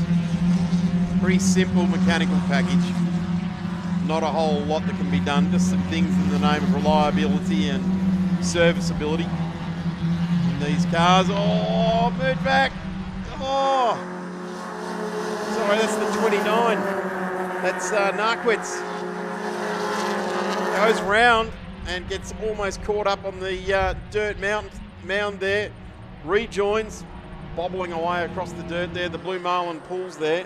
So that's Ed Narquitz, and has left some debris in the grass there, and very keen to get back on with it. And I would say maybe even a bit of a exhaust leak there as well. Great battle here. Have a look at this. The 86, the Napa Auto Parts car. Car number 92 just in front, the Donovan Merjak racer. And this is for 6, 7 and 8 on the road. Neil Haslow is just back off the back of this group. That's the group of Hasler, Pesvento, Newman and Jeffs. 86 now all over the back of the 92. Goes wide. Again, another brave move here. The 92 for Jackpot Racing. Gives a little bit of room and shuts the door on the exit of the corner there. Eases the car up onto the top line. But Carl Nielsen, the Napa Motorsport Academy, are blazing down the side of his car. Comes onto the straight here. We get back to the front of this race. This is Adam Bywater, Musgrove at the front. Tim Rouse still hanging in there for Rouse Motors and the Beyond Blue entry, raising awareness for mental health and depression there. Fantastic thing there that Tim Rouse is doing. These cars bobble their way down through turn 3. The BLTV, here we go, here it is. This is the 29 of Ed Narquitz going off there. And gee, full bottle, there's the trim from underneath the radiator. It gets dispatched. There was no harm, no foul. Digs a bit of dirt out of the real estate and takes a chunk of lettuce along with him back to the pits later on for a salad sandwich off the front of the car number 29. Up the hill they go. Race leader, David Musgrove. Have a look at Adam Bywater. Right in behind. Tim Rouse has just lost touch a little bit here. And back behind Tim, Larry Merriweather has also lost touch. So he's racing at the front on lap 6. So the last lap, the fastest lap of the race, was done by Adam Bywater. So yes, they're battling, but they're not letting the lap times drop away too much. 2:01.02 was the qualifying. So they've gone under that. The front 2 cars have gone under the qualifying time. And our lead car, sorry, the car in second was Adam Bywater. He did the fastest lap, last lap around, which he led. So if all things being equal, David Musgrove should come across the line this time. Have a look at that. Bywater pulls out again and drives on by. 2:01.6. So lost about 3/4 of a second on that one. Tim Rouse goes through. Last lap, the veteran, the wily veteran, puts the nose down through on David Musgrove. It was only 3/4 of a lap ago that Musgrove got in the lead. He's now back into P3. As this race is titled the Excels Masters Race number 1. Fantastic driving. Experienced race car drivers doing the very best they can in these cheap and cheerful, happy little Korean cars. Getting out on the racetrack and having a ripping time. It's some pretty serious racing as a result. Tim Rouse being pushed wide now by Merriweather. By Musgrove. Merriweather just off the back. Merrifield just off the back. Larry Merrifield. Apologise for calling Merriweather. Merrifield off the back there. This is our front 3. You'd have to suggest on the last lap this is where the battle for the line's going to be. Bywater out in front now for the PFD Food Service. Tim Rouse for Rouse Motors in P2.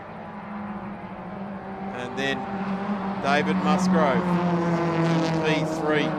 Is there going to be a a big manoeuvre into MG? No, but there's someone cracking it down through the gearbox. 81 getting good drive now.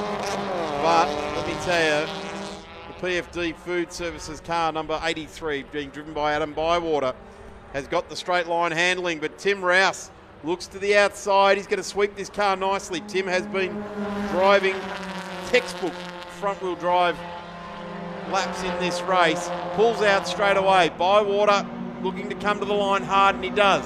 But have a look in P2. David Musgroves looks for it, but ultimately doesn't get it. The win goes to Bywater. Tim Rouse drove a very clever race, tail gunning for the entire distance until lap number 8 pushed his message home for a result, getting home in position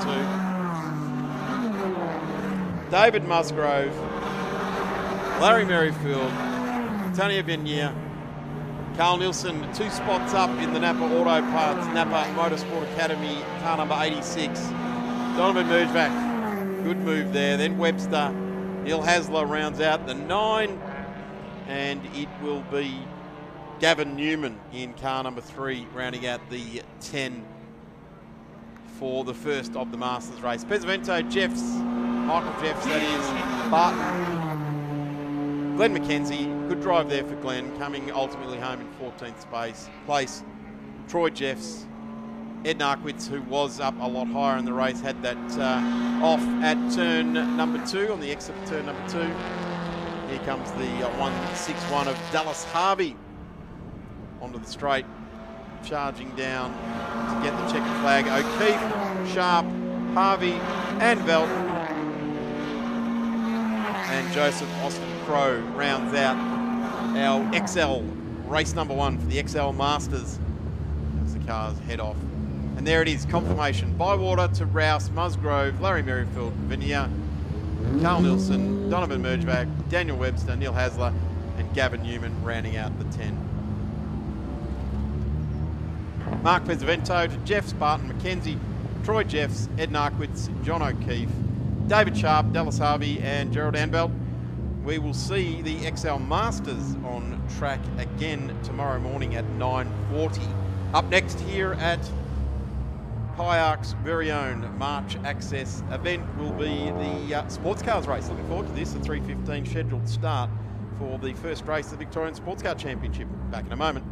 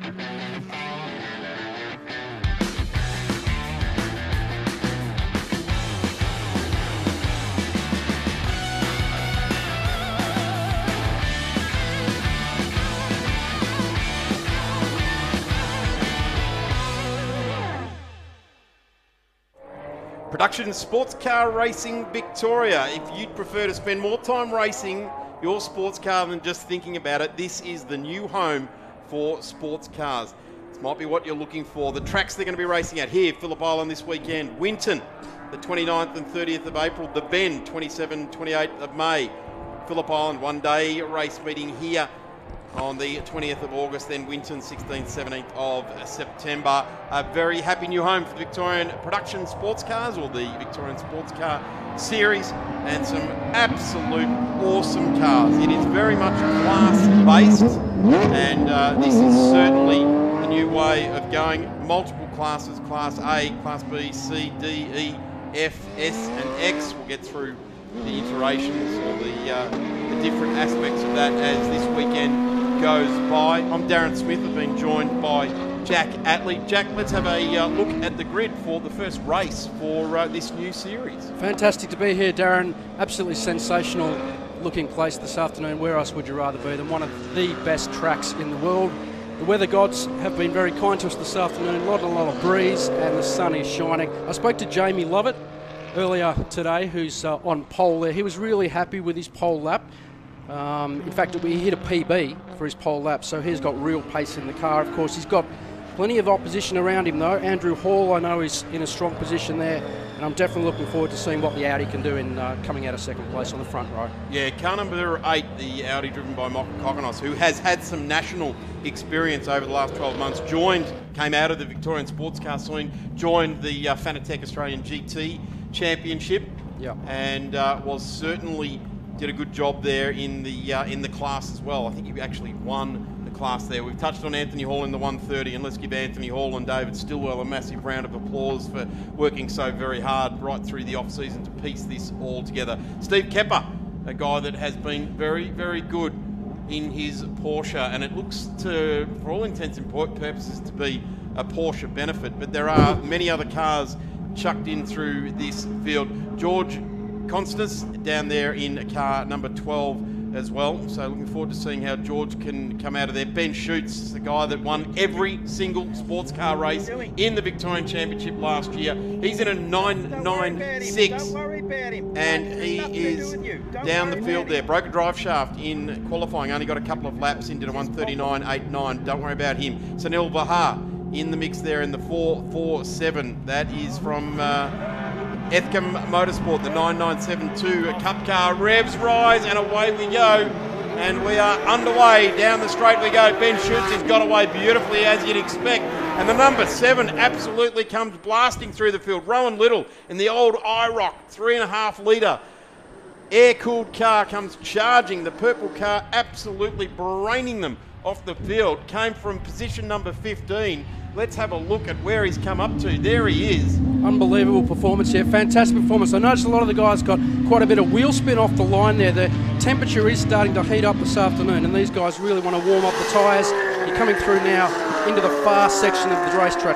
Bound into turn 3. The top guys will hit here over 200 k's an hour through that corner there before the hard brakes down into the hairpin. The old Honda corner, or Casey Stoner corner, or Jack Miller corner as we call it even now. But you're hard on the brakes, and then you really want to drive it out of this corner down to the bottom into Siberia. As you say, coming around Casey Toner there with car number 27, which is William Timms in the Mark Mustang, the Mark II entry there as well. There goes Rowan Little, and a great sounding Porsche. Really does, it sounds different, doesn't it, to these later iterations of cars, but over the years, time doesn't weary them, does it, the Porsche market certainly comes on. And I guess this has a little bit of a feel. Yes, it is the Production Sports or the Victorian Sports Car Series, but it has a little bit of a feel to it like the old Porsche Cup days where you had many, many different models of Porsches, but this is certainly open to many, many different cars. Class A cars, the FIA GT3 or similar GT style cars, must comply with recent balance of performance requirements as set by the Australian GT and SRO, Motorsport Australia documents. A1 is the FIA GT3 2015 and on. Currently available the Audi R8, R8s, Mercedes AMG, GTs, McLaren 650S, Porsche GT3R, the 911 version, the Lambo Huracan, BMW M6, Ferrari 488, Bentley Continental. Mate, if you can't find something that pushes your buttons there... Not a bad range of cars, that one, is it? And that's just Class A and Class A1, 2 and 3. Class B is your lap time brackets, production sports, endurance series cars, MGB, GT, V8s, which we see doing big things in the MG series in the Victorian series, the S550 Mustang, which there is one here this weekend running out there as well. So we'll catch up with that car throughout this weekend as well. The Chevy Corvettes, Lotus Elise, Exige, there's one of them for everyone around the place as well. Then we've got different time brackets. Class C, your Porsche 33 Cup cars and variants, excluding 992 Cup cars.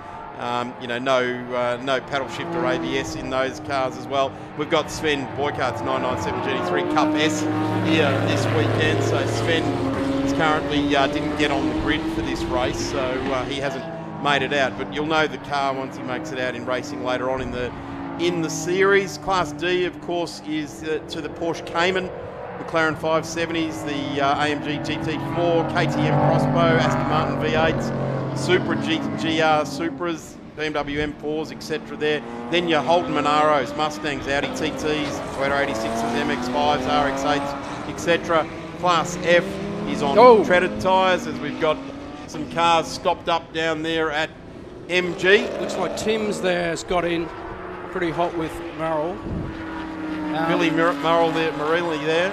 You will lose it. They've come off there at the bottom of Lukey Heights. You come over the top of Lukey Heights, they're hard on the brakes. It's a really tight right-hander, and you can collect a competitor there. You look like he's dived under there to gain an advantage. And I think you'll get a 5-second, or you'll probably get a penalty for that, potentially 5-second penalty for that kind of thing. Well, Michael Kokonos has just been announced, car 8 that started off the front row of the grid, will be getting a 5-second penalty. This is actually the Mark III, the newest of the Mark cars, and that has been parked up. So we saw the 170 involved. Yeah, it's a shame. It's a magnificent, beautiful looking car, but he's pulled over to the side of the track there. It looks like the right rear's gone off that car. I'd say they've been tapped. They're really tight spot coming out of the bottom of Lukey Heights. You're looking towards the bridge, and from the bridge you are flat to the boards all the way through onto turn 12, where you really want to get that long slipstream down the straight. So it's a really key braking point at the bottom of Lukey Heights, and the boys have hit a bit of trouble. There it is, confirmation, 5 seconds, car 5, false start, a 5-second penalty. Thank you very much to the guys at Blendline TV for keeping us up to date for all of that here at March Access, brought to you by the Phillip Island Auto Racing Club, PIARC, as it's known around the world, and that's what's written all over the shirts of the members that run these fantastic, great race winnings. Andrew Hall now has got the blue headlights of the launch Audi behind him, and Troy and the guys from the Melbourne Performance Centre look to be bringing a few more Audis in the very near future to this series. It's really good to see MPC and some Audis coming along. Andrew Hall, of course, Cup Car Engineering in P2, but I guess the biggest problem for Andrew and for Michael at the moment is the fact that Jamie Lovett has just whizzed off into the distance. A 132.57 would have had him qualifying in the top 5 for the challenge race for this weekend. So that's the sort of pace that Jamie Lovett's bringing to it. That's quick. That is a stunning lap. 132s. You are really on the pace. You're hitting. You're well north of 270 kilometres an hour as you're heading down the straight here, and there's actually quite a dip. For people who haven't been to Phillip Island, at the end of the straight, it's very undulating circuit all round, but at the very end of the straight is quite a drop down, so you will pick up an extra 5 or 10 kilometres an hour before you sweep through turn 1, and the apex alone at turn 1 you're clocking 200 kilometres an hour, so these are really high speed. But when you look at the Porsches there and the Audis, they're just made to flow, and they love running out on these tracks. I mean, spreading their wings and really just seeing what these cars are capable of doing. Yeah, these fast European cars, the sort of track they're made for. Have a look at this. The Audi looks to the inside now on Andrew Hall for Cup Car Engineering. He's got none other than Jason Dunstan making that car fast for him this weekend. They combine very, very well. Jason Dunstan, multiple Australian GT championships working on the VI Pet Foods Porsche. Of course, the McLaren there as well. A very, very experienced mechanic. Have a look at this. Kokonos to the inside of 3. Gets the job done, actually, before arriving at 3. Gets it on the exit of 2. So, Andy Hall. I've got to say Andy Hall is probably just feeling a little bit weary about now. He's worked exceptionally hard to get these cars to the track and get the category up and running. And I would suspect that he's going to sleep very, very well tonight, knowing that everyone's here and they've put on a really good show so far. Have a look at this. Here's the number 7. This is the car of Rowan Little, the Red Rock Porsche IROC series car. And it stands out. It's not. It's more of that upright cabin style of 911, the iconic shape that is the 911, and beautiful. That massive whale tail off the back of it there. Yeah, beautiful, and so well balanced. So they're just made to handle really, really well. I mean, that's the beauty of Porsches. They do everything very, very well, I've got to say. They brake well, they steer well, and they handle magnificently as well. But of course, the rear engine of these cars makes the balance of these cars so fantastic. And I mean, there's different versions of cars throughout the field. That's what's one of the interesting points. You've got engines in different locations, but with that rear engined car, I should say, that's going to give it a beautiful handling and a beautiful drive out of Siberia there as we head up towards the hay shed. Michael Stilwell in car number 60 as well in position number 13. This car's been campaigned over many a season. Have a look at this. Great battle. We're taking decades apart here of technology. As Rowan Little in the Red Rock car, driving very, very nicely indeed. The number 99 isn't mucking around either. As they come out, it's Simon Zettel in the Inglo Networks 997 Series 2 GT3 Cup car. Have a look at the pace this purple car has got. In fact, as it comes down the straight this time, Jack and I are going to try and be quiet and just have a listen to this car because it sounds magnificent. Yeah, wow. Mulsanne straight, 1981, 82. How cool was that? Absolutely sensational. It's you wouldn't want to have a radio in your car, would you? Because that is the best soundtrack of all time. I'm pretty sure it'd just be on the static channel anyway, so you could hear the revs coming through the speakers. But yeah, agreed. Magnificent car, and Rowan just gets out there and races it. Yeah, beautiful. I mean, that's the fantastic part about Phillip Island as well. You've got different categories of cars, but it's very interesting to see the different styles of cars. And the flow of the circuit and how certain cars gain certain advantages in certain areas. I guess there's really 3 key sections of this circuit, I should say. You've got the long drag down this really fast straight, sweeping corners, the hairpins at Honda, and then you've got the drive all the way up the back straight through past the hay shed. You are flat to the boards, I can tell you, all the way up through that section. So that is a real quick section of track. And then you're hard on the brakes down into Lukey Heights. And again, you want to flow the car into the real key corner on this track, which is turn 12. And from there, you're just going to sit back and enjoy the beautiful view of Bass Strait. George Constas now doing a tremendous job. There's Ben Schutz in number 78, Cup Car Engineering entry. And this was a last-minute call-up for Ben. He was not going to be racing much this year. Won last year's championship. In fact, he won it. Boy, did he win it. Every single race. Lights to flag. He won it in the Richard Bendel-owned Sin. And now he is strapping in this weekend. Fantastic that Andrew Hall has dragged out the old 996. I think this is actually an old VIP Pet Foods car. I might be corrected on that because Steve Sluger had one, and Steve is with us in the field here this weekend in the 991 Series 1 GT3 Cup car. And so Steve's currently sitting there in position number 10. Yeah. And this is Ben Schutz, who only sat in this car for the first time, never raced a Porsche ever until this morning, did practice in qualifying, and now we're seeing the skill of the hands and feet of that guy as he has risen to position number 5, and Ben started out of position number 8. There was never any question that he was going to rise to near the top, but doing a great job to keep these cars behind him. Car number 12, George Constas. George started out of position number 5 and finds himself now in position number 6. And then we've got a new entry, Sunil Vaho, in the F-Cam Motorsport car for, I think that's Christian Fitzpatrick Fitzgerald's car, sorry. That he's racing down there, the Evolve Technic car. This is the number 68 now as well, Stephen Sluger, who we're talking about. Brilliant operation, that Evolver over in Box Hill in Victoria, the Evolve Performance Centre there, and well linked with Peter Fitzgerald, who's of course one of the all-time great racing drivers, certainly in the Porsche category of Australian racing. So he runs that operation out of Box Hill, the Evolve situation. So yeah, they know how to tune a race car. Certainly, and Christian as well, Christian Fitzgerald, Peter's son, experienced Porsche racer as well, did some Porsche Michelin Sprint Challenge stuff last year, and has found a way to team up with EMA and Manthey Racing as well now. So stay tuned to what those guys are going to be doing in the not too distant future as well.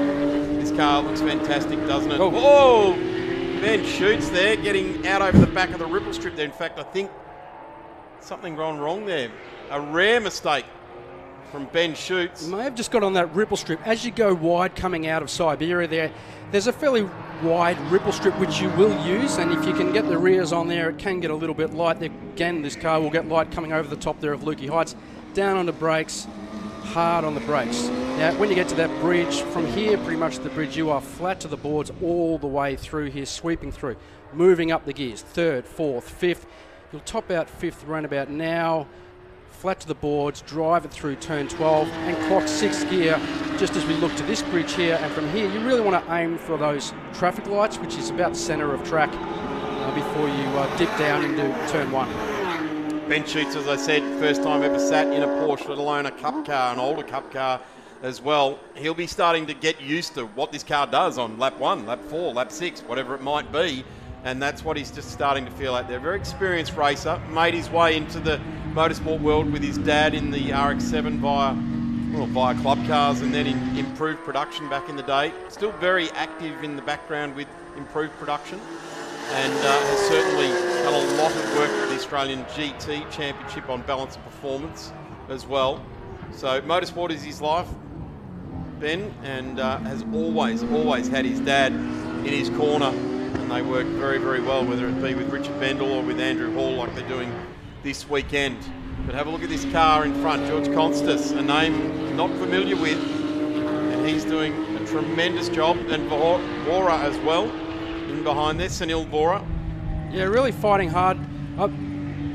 When you really want to get the best out of the car at all times. So. Jamie Lovett jumps onto our screens on the last lap, and he has driven a ripping race. 9.42 second lead over Michael Kokonos to Andrew Hall, who is right in behind, only a second or so further back. But Andy Lovett, have a look at this. Car looks poised. Evolve Technic right across the front screen there of all of these cars. Great to have such a fantastic series sponsor on board with these guys. Their first time out or their first hit out, and of course you can catch up with everything that's going on with this category with Andy Hall and Robin Bailey. But Jamie Lovett, this is an emphatic signal to the field, isn't it? Yeah, he's at the top of his game. You can see that. He's just flowing the car beautifully. There's no problems, no concerns. He's heading towards the line, but he's got this race well under control with a sort of 9-second lead. So he's been in a great spot all weekend, and as I said, I spoke to him today. He was happy with qualifying. He's happy with the car, and this is the result. UMS support down the side of the car. The series with Evolve Technic support as well, where you want to get your car tuned and get it tuned well. Get down and see Christian and the guys at Evolve Technic. They put their money where their mouth is for this series, and have a look at this. Jamie Lovett will take first blood for the 2023 Production Sports Car Racing, the Victorian Sports Car Series Championship Independent Series. It's been created this year for those who own and love their race cars and love to race them, and do so with the culture best described as competitive camaraderie. Racing with your mates is what it's all about. Owner drivers is what it's all about here, Jack, in this series. And sure. It looks like you're getting a little bit toey, mate. The 944 Carrera is just getting pushed to a side. You're looking at a 911, eh? Phillip Island and Porsches, don't get me started, mate. Absolutely. We would all love to be out there. Any chance you could get, without a doubt. Any time you can drive a Porsche on a racetrack is always a good day. I tell you what, the Pit Lane Clothing Company the world's fastest fashion brand, blazing down the side of any Porsche. That makes me a happy man.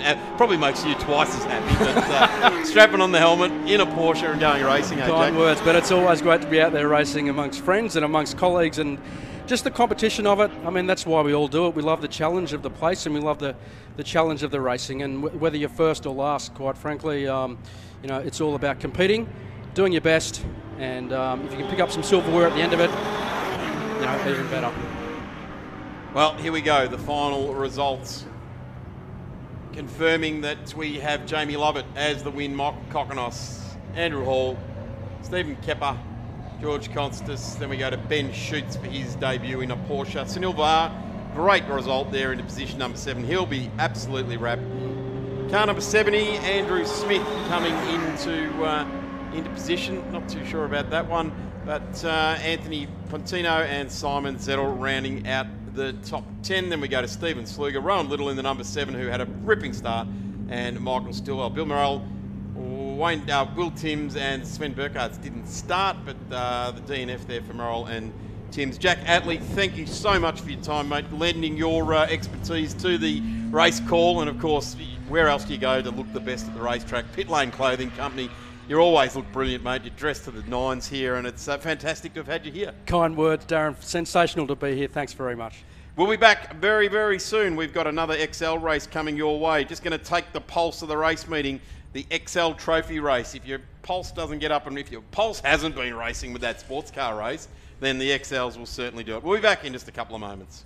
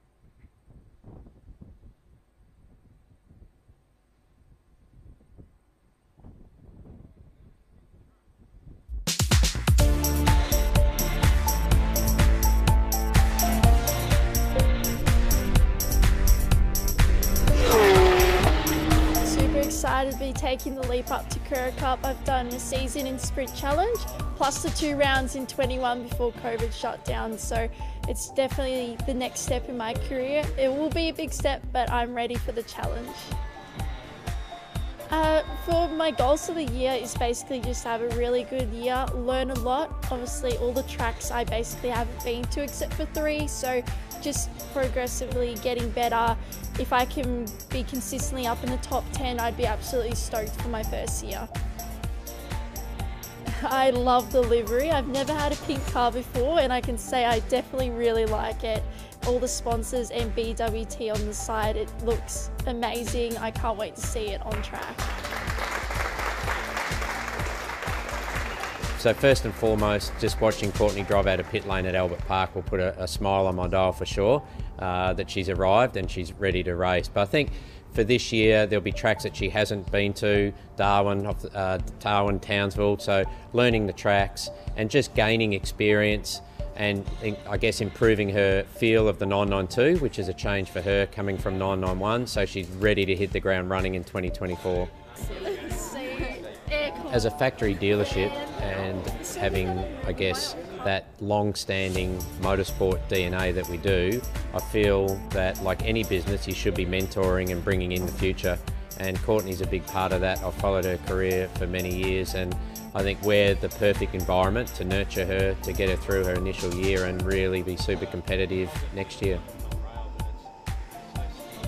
So the overall team looks really good for 2023. Clearly Courtney coming on board is going to have some fantastic people around her. Nick McBride, for example, has been doing Carrera Cup now for several years, 4 years with us, and I get to work with him for a second year. So I'm really hoping that Nick can impart all of his wisdom, his race experience through to Courtney, as well as having people like Mark Senior and Matt Belford around her as well, who are very successful people in their own business world or in their own right. So all the ingredients are there for a really exciting year.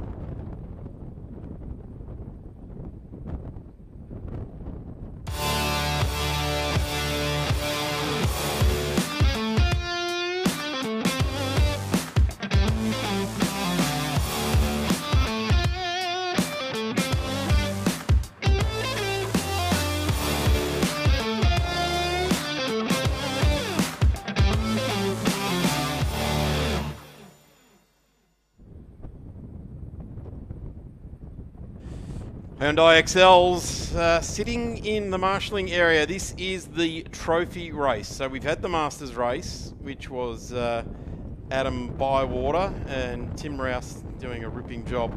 We're about to embark on what is going to be the trophy race. So as you'd suggest, Masters is the more experienced, let's call them race driver, going out there for a race. The trophy class, you would have to suggest, is all about racing for that big bit of silverware at the end of the weekend. So the XL Trophy race number 1 is what we are just waiting to get out on track. Of course, you're tuned in to PIARC, the Phillip Island Auto Racing Club March Access event. Closed to the public, but certainly I'm going to have to say, one of Victoria's first ever for TV only. It probably is the first ever for TV only event that's been live streamed around the world. So fantastic to be part of that. That's what's on this weekend. PIARC have their hill climb on the 23rd of April. Then on the 29th and 30th of April, the first Super Sprint down here. Second Super Sprint, round 2. 26, 27, 28 of May. Make sure you get down here trackside for the Victorian State Circuit Racing Championship. It will be absolutely massive. The first round was 2 weeks ago at Sandown. 300 plus entries right across your sports sedans, Formula Ford, Formula V, XLs, BMWs, HQs, MG and invited British racing cars, the 944s that put on just a ripper. One of the finishes of their races, 0.010 between first and second. So plenty of racing going on at the Victorian State Circuit Racing Championships, and they'll be here at Phillip Island on the 27th and 28th of May. Stay tuned to www.pyac.com.au or www.vsrs.com.au for all of the news on that event. Pyac's round, Super Sprint round number 3 is on here, the 8th and 9th of July. August Access, very similar style of event to this one we've got here. Might try and get some information about who is on the schedule there for that one. Then we've got Pyac Super Sprint round number 4. So Super Sprint being your real grassroots end of motorsport, where you're out on track with multiple cars racing the clock, not each other, and really is a great way to enter the competitive environment of out-and-out circuit racing. And then Island Magic, the schoolies for race drivers at the end of the year, 24, 25, 26 of November. Let's have a look at the XLs.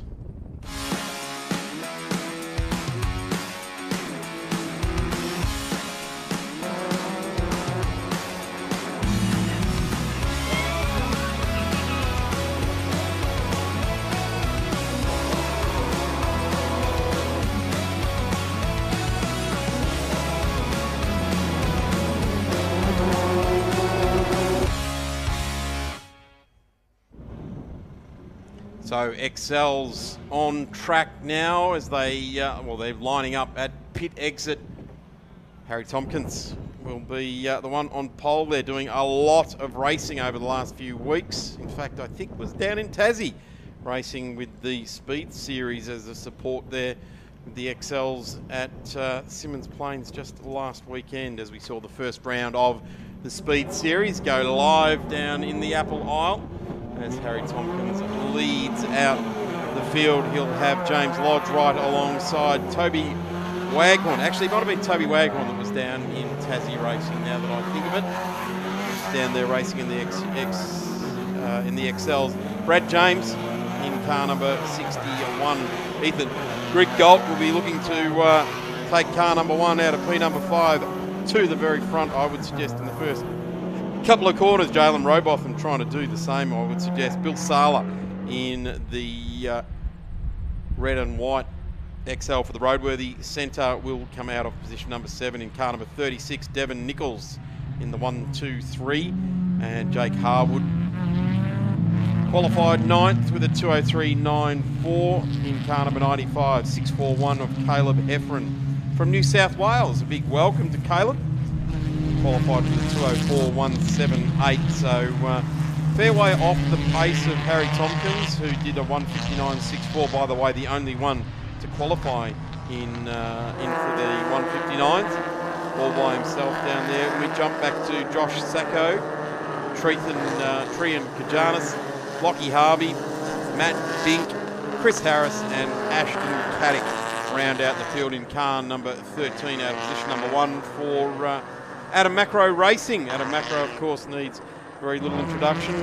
Formula Ford champion, raced in supercars, raced in improved production in a very rapid 120Y as well, was famous for that, and did a fantastic job there as well. Now presenting XLs in XL Racing here for the Trophy Series. Here is our track, the magnificent, beautiful, the best permanent racing facility here in Australia, the Phillip Island Grand Prix circuit. It is an absolute pleasure every time we arrive here to go racing. Miller Corner down there at turn number 4. Some great shots out of the Porsche Michelin Sprint Challenge from Isle of Magic last year. We go to 5 and 6 Siberia. And underneath the bridge across Lukey Heights, plunge down into M&G. And then the big acceleration. Pedal to the metal, hold it hard. Up through the gearbox, out of turn 10, 11, 12. Don't go out of the back of the ripple strip and down the main straight. You're looking out at Tasmania, out over Bass Strait. And this weekend, Brent Ridge Brewery.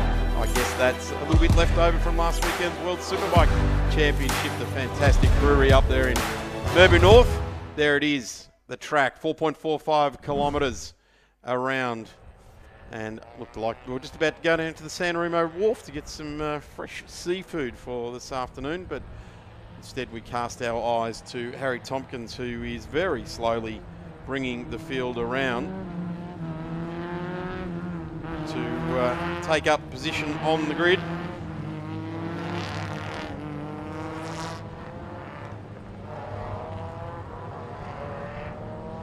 Car number 33.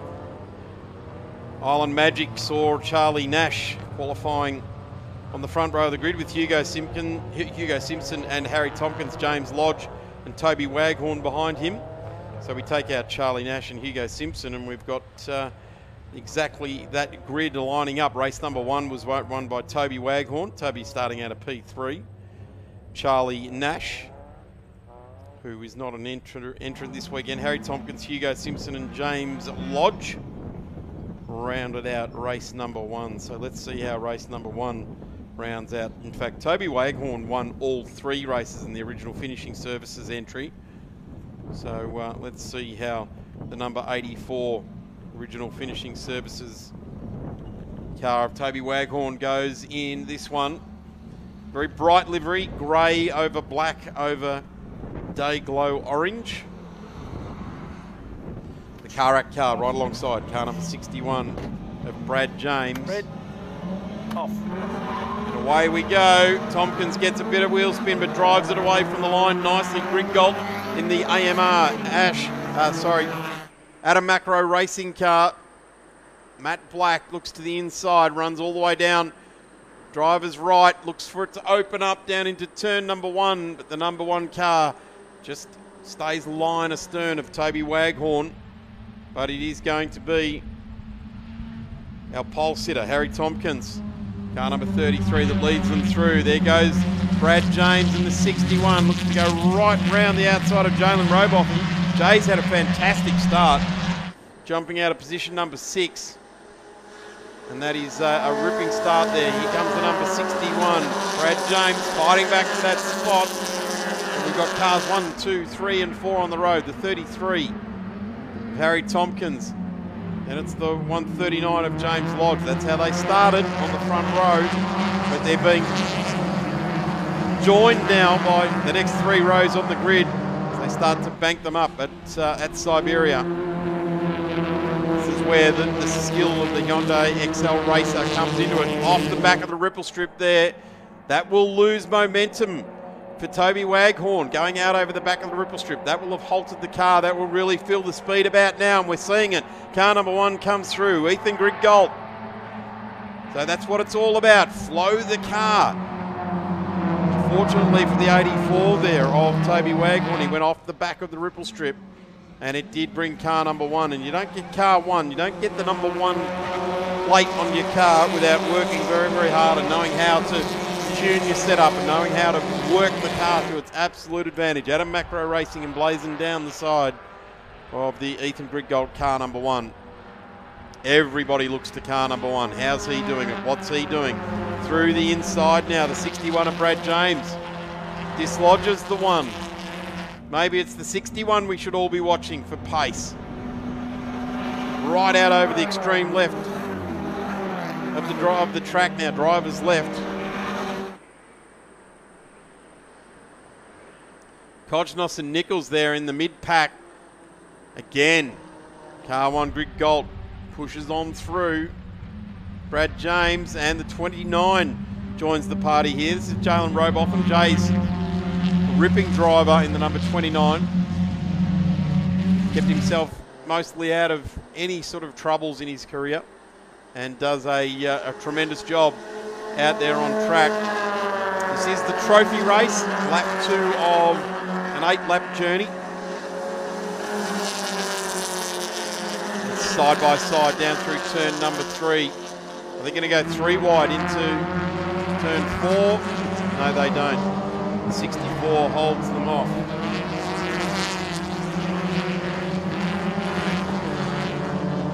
Sorry, the 84. Get a good look at the back of the star car there.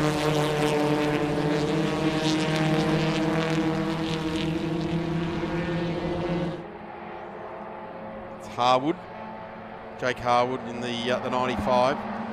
Go back up to the front here. Griggold, AMR across the top of the hill, holds the car very well. Brings it back across. A little bit of a rear lock up there on the grid gold, number 1. And very, very wide on the exit. Let's see if the 61 and the 29, so that'll be Jalen Robotham and Brad James, have better entry to the straight, and ultimately we'll be able to chase down the number 1, because you have to set it up exiting MG corner. We just see the 38 now withdrawn. That's Matthew Bink in the Arrow line marking car. So Bink has come into the back of the paddock area, and let's see that pace. Fastest lap now goes to the 84 of Waghorn. Started out of P3, remains in P3. This is the battle for the lead. Harry Tompkins started on pole, leads the race. James Lodge in the 139. Some great racing these guys are putting on. Giving each other the respect that they deserve, and that's what it's all about. Give your fellow racers the respect that you would like to receive. Certainly race hard. Race for every millimetre of the racetrack. Side by side now, Tompkins and Lodge. Waghorn weighing in there, fastest car on track, fastest lap, a 2-minute .3082. Scarcella design emblazoned across the front of the 1, 2, 3 for Devon Nichols. Big shout out to Nick Scarcella, president of Kayak, the promoting club here this weekend. Great to see the Scarcella designs all over the car number 1, 2, 3 of Devon Nichols, qualified with a 2:03.644 and goes off. That's it. No more talk about Devon Nichols. Commentator's curse comes true. Car looks great. Scarcella Designs livery. They've got some great liveries around. 95 now. Getting on with business here. This is Jake Harwood, Victorian. We've only got one New South Wales racer in the field, Caleb Heffernan in the 641.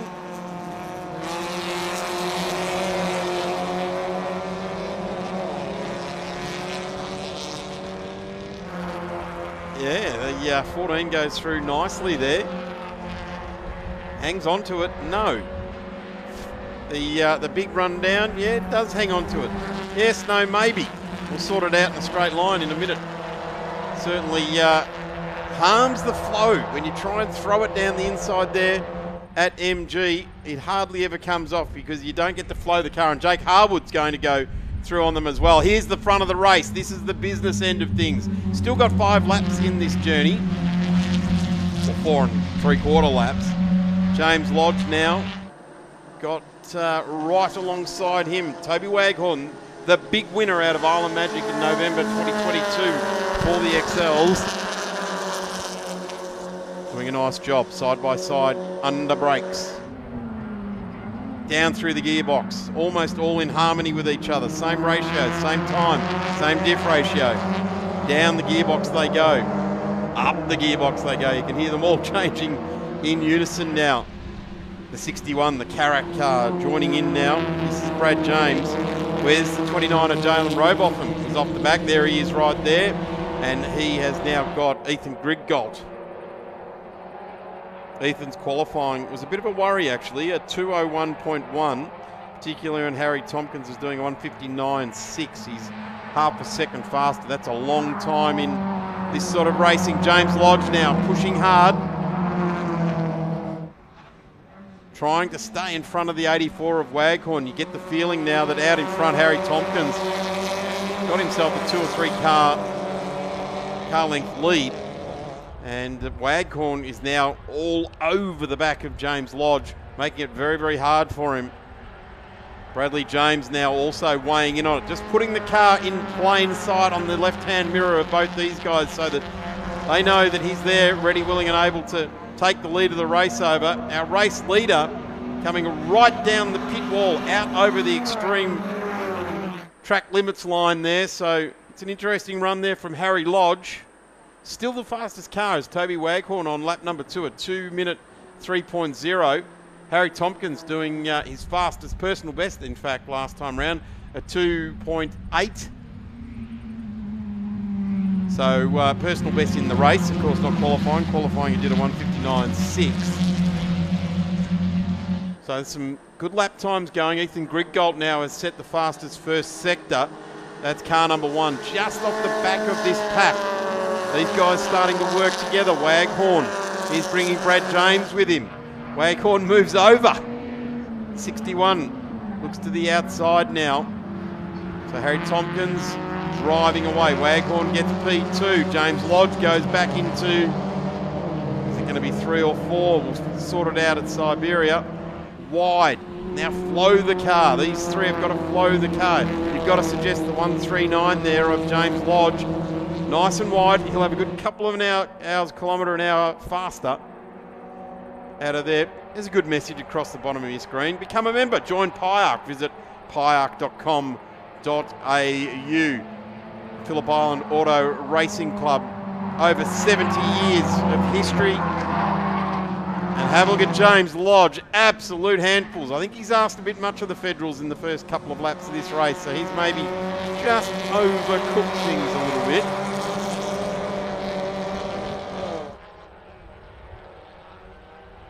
And he's lost valuable ground in the 139 to our lead pack. He's still amongst it, but that big slide would have been a bit of heart and mouth stuff. Good skills on display there for the 139 across the top of the hill, as they all go straight over to the pit wall. I'm not sure what the fascination with that is.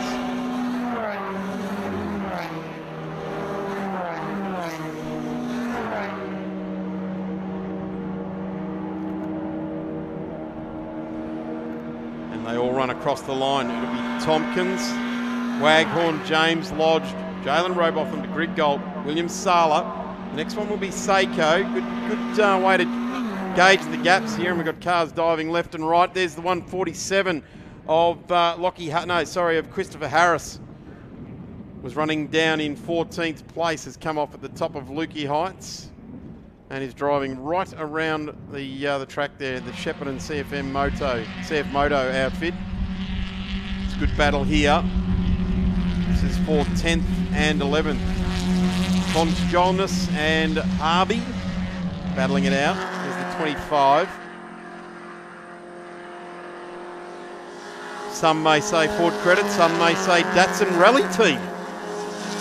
With the red, white and blue stripes there. Tribute livery of some sort. 641 now off the track. Caleb Heffron, the New South Welshman. There's Harvey. And trying to get onto the back of the 14 of Trajan Kajanis. Doing a good job there. In 10th, started out of 12th.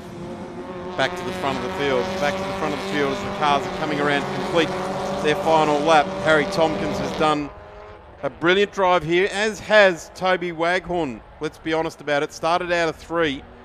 They let the gap get away to Harry Tompkins. He applied the pressure to James Lodge, and ultimately James Lodge felt that pressure.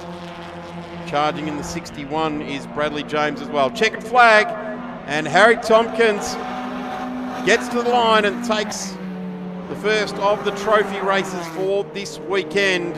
Breeds home Toby Waghorn, Brad James, James Lodge, Jalen Robotham coming home for a fighting 5th. He started out of 6th.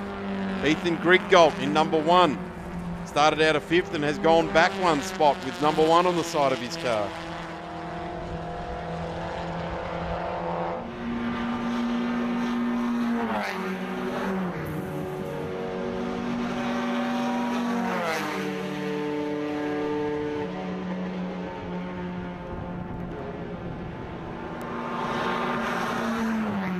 Cars continue to stream to the line there. Checkered flag being waved by our fantastic PIARC trackside people. The start line grid, main grid people there being led by Reese Carlton Carlos, very, very experienced motorsport official. Well over 35 Grand Prix, not just Australian but worldwide Grand Prix under his belt. Confirmation now that Harry Tompkins takes race 1. Over 6 laps for the trophy race for the XLs. No, that was 8 laps, and he gets the win. It's definitely 6, sorry. I'll second guess myself and confirm again that it was definitely 6. Waghorn, Bradley James, James Lodge, Jalen Robotham, Ethan Grigg-Galt, let's get out of this. William Sala, Josh Sako, Harwood, Kajina's home in 10. Harvey Nichols, Heffernan, Harris, Bink and Caddock round out the 16. Still got racing here to go today with the New South Wales SuperSports qualifying race to come and the E30 second race for the E30s coming up as well. We'll be back with qualifying for the New South Wales SuperSports. Back in a moment.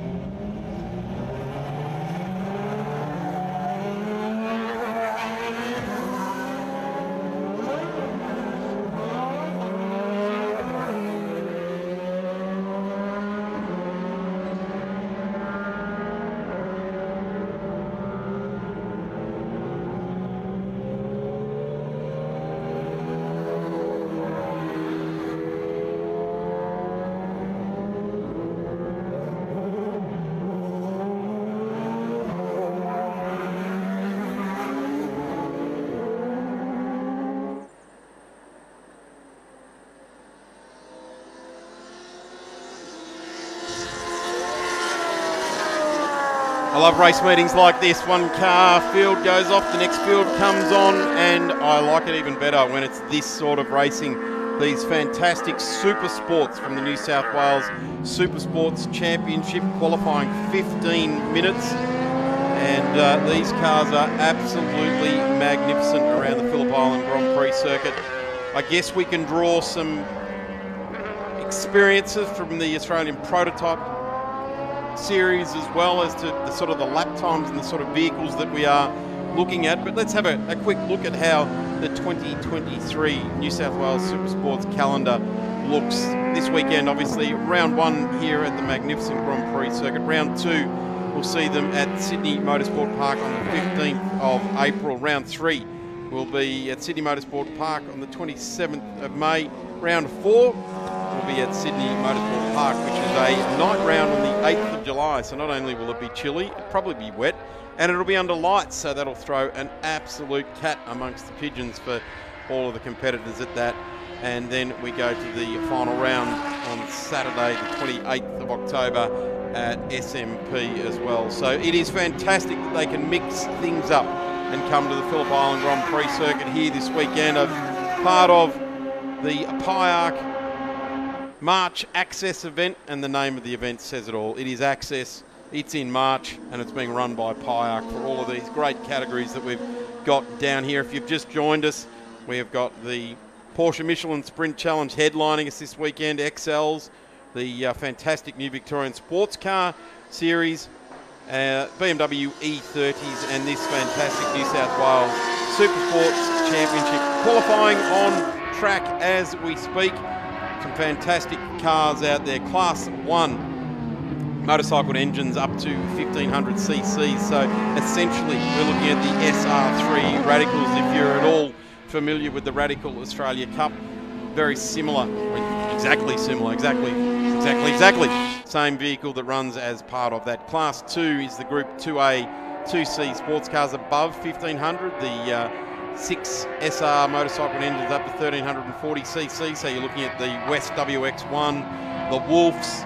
You're looking at the SR8s, which we've got an SR8 here this weekend. Nick Kelly in the SR8 is fastest on track now, and we're expecting that the SR8 is going to be a real weapon here this weekend. A real shame that Phil Hughes from Hughes Sports Car Services can't make it here this weekend. He was trying very, very hard. He's had a massive program getting the ex-Simonson 550 race car ready for its new owner.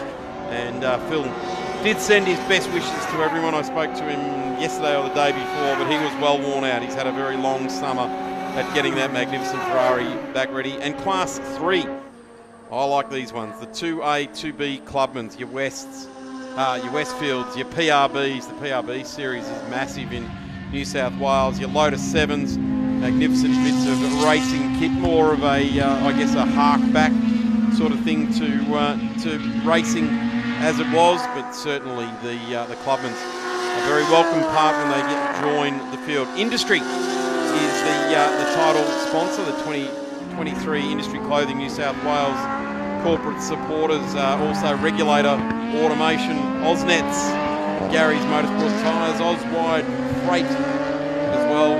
Ready, set, reline, the pipe repair specials. First Neon and illuminating brands, Sydney Composites and the Radical Australia West.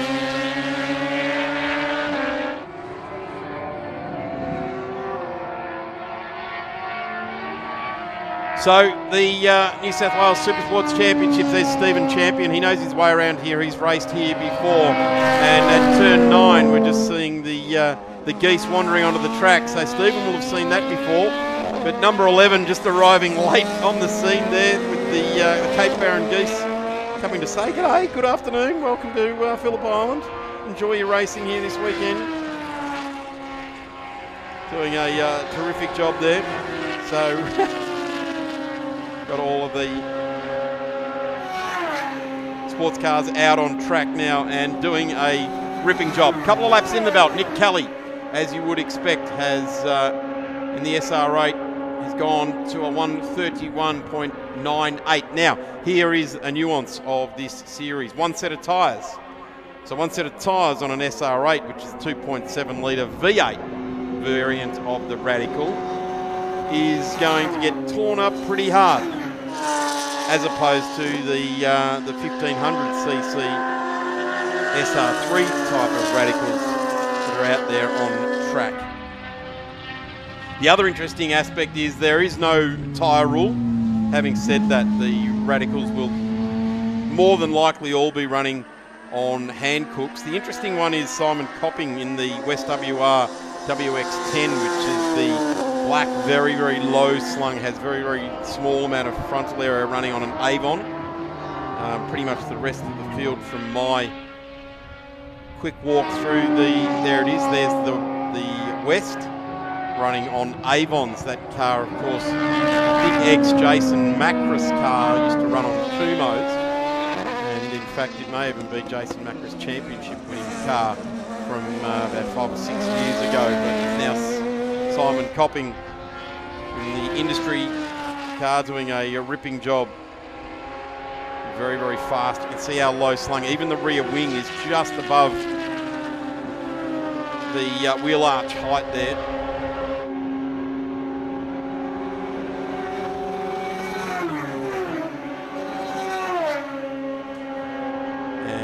Kelly leads the way, so it will be car number 6 in Peter White. And Justin Tigani Motorsport Platinum Energy Group. The Radical SR3 multicoloured extravaganza. Then we've got the 67 of John Canavan in the Radical as well on the Hankook. The aforementioned Simon Copping in the West WR WX10. Then the 65 of Simon Arthur, the 4 of Warwick Morris. Warwick Morris has done a fair bit of racing here. And just touching on Simon Copping, which, I think raced a very, very fast Commodore in sports sedans. Big shout out to Darren Barlow, who regularly races in this series. And again, an apology that he couldn't make it to the track, like many in the world these days, waiting for freight and waiting for parts, waiting for bits and pieces is the bane of many people's lives. And unfortunately, Darren hasn't been able to join us here this weekend. But Simon's loving his time in the West, and wouldn't you? They are an absolute ripping piece of kit. very light, very aero-dependent over and under the vehicle, as are the Radicals. So we got to 65 in position number 5. Then it's Warwick Morris. As I said, raced here numerous times in his Radical. The 42 of Mark Brame in the Radical SR3. And we've got Stephen Champion, needs very little introduction to Phillip Island. Again, raced here many, many times in the GWR Champions Racing SR3 XX. Then we go to the 78 of Paul Royal, another SR3. And the Victorian in the field, Terry Knowles in his SR3 XX shot with the Hancooks as well. So that rounds out our field of 10 for the New South Wales SuperSports. Have a quick look back down through the field. Justin Tigani in his SR3, 2012 SR3, and he is currently sitting in P3. First time in the SuperSports. Wow. That is a massive hill to climb. First time in the SuperSports, first time at Phillip Island Grand Prix circuit. What a daunting prospect as we just see Nick Kelly charging across the line. Here's a great shot of the 34 of Stephen Champion. Back down through the gearbox, eases on the throttle. Those newer end plates on the XX, newer version of the SR3. There's now about 6 or 7 different iterations of the SR3. There's the 65 of Simon Arthur, Trax A+ towing. That's an RSX variant of the Radical. And he is currently sitting in position number 7. Mark Brayden jumps a spot on Warwick Morris in the 42 and gets up. And Terry Knowles also a very big welcome, the Victorian into the field, his first weekend in the SuperSports as well. So great to see newcomers into the New South Wales SuperSports field. The industry-sponsored category. Of course, Nick Kelly leading the way there. Many, many years of international GT racing in Audis, R8 LMSs, etc. Has come along in the SuperSports racing and has had many, many wins. Great to see Nick at the track. Remember that black industry Audi that he ran against Steve McLaughlin in the Trophy Series, and that was a massively fought-out effort. And he's carried by Jeff Forshaw Motorsport this weekend. Kelly remains on pole, and you would have to say, with the tyre rule the way it is, he's got himself a 3-second gap on the field. Probably time to park it up and look after the tyres, Steve. Nick, sorry. Going slowly, he's around the back there. That's Paul Royal coming out of turn 2. And have a bit of a look at this car as he just comes around. The 78 Paul Royal, the Wilroy Kitchens outfit. Matte bronze, it looks like the colour of that is.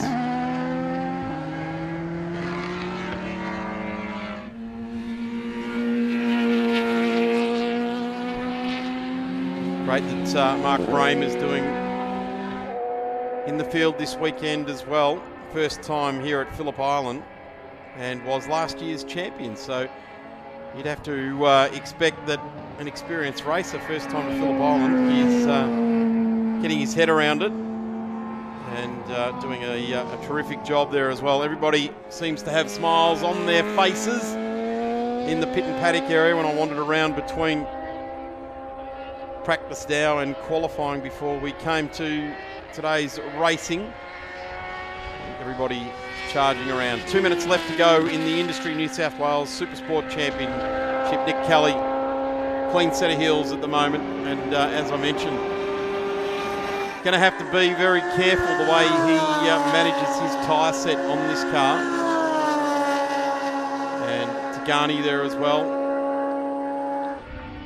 65 of Simon Arthur. And Simon's doing a good strong job there. Nick Kelly now into the lane as you probably would have expected with only a minute and a half left, and really start to have a look at the pressures and repressure the tyres for the start of tomorrow's racing. These guys for their first race for the weekend at 10:35 tomorrow morning.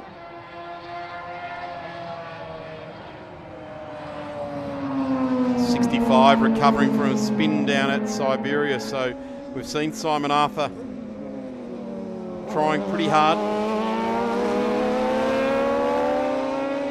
Get used to the layout here. Let's have a quick look at the number 65. Continues on with this lap. 53 seconds left in this session, so we'll get another lap around as they come under the Melbourne Bridge, synonymous here with Phillip Island Grand Prix circuit now over many years. And there's the long shot now to turn 3. Jonathan Canavan, the SR3. So the newcomers, Tigani and Terry Knowles first weekend.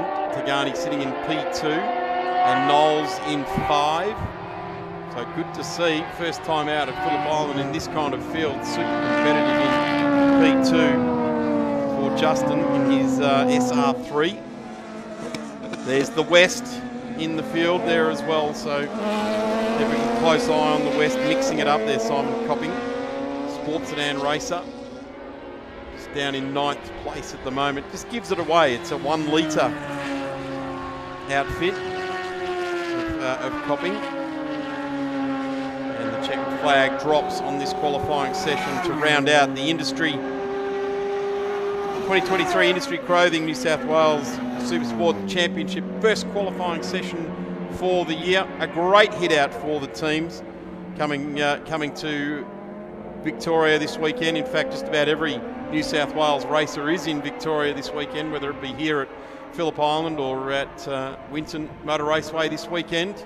So lots of racing going on across the board in Victoria this weekend. A big climb, the picturesque climb out of Siberia up to the top of Lukey Heights. Eyes only for the apex there. That's the good thing about these SuperSports, is you can see right into the car, and he slows. Looked like he was on a ripper closing out and has absolutely slowed. In fact, there's wheels going to fall off. So well, let's hope that car number 6 makes his way back to the pits. No, we'll pull over at the entry to MG. Lucky there's no other cars coming behind him. They're all exiting the track. Let's have a look at it. Nick Kelly on pole position, a very, very healthy margin over Justin Tigani. Then we go back to John Canavan will be on the 2nd row to Simon Arthur. Terry Knowles will be on the 3rd row to Stephen Champion. Warwick Morris, the 2 very experienced Radical Racers, Champion and Morris. Mark Brain, last year's champion out of 8. Simon Copping in the west, and then Paul Royal, who has joined us from Wollongong on New South Wales South Coast, and looking really good for a fantastic lot of racing tomorrow. We'll have to get that number 6 cleaned up. Looks like its right-hand rear wheel was about to exit, because we've got our last race for the day over 6 laps. The BMW E30s for Garagistic on track in just a moment.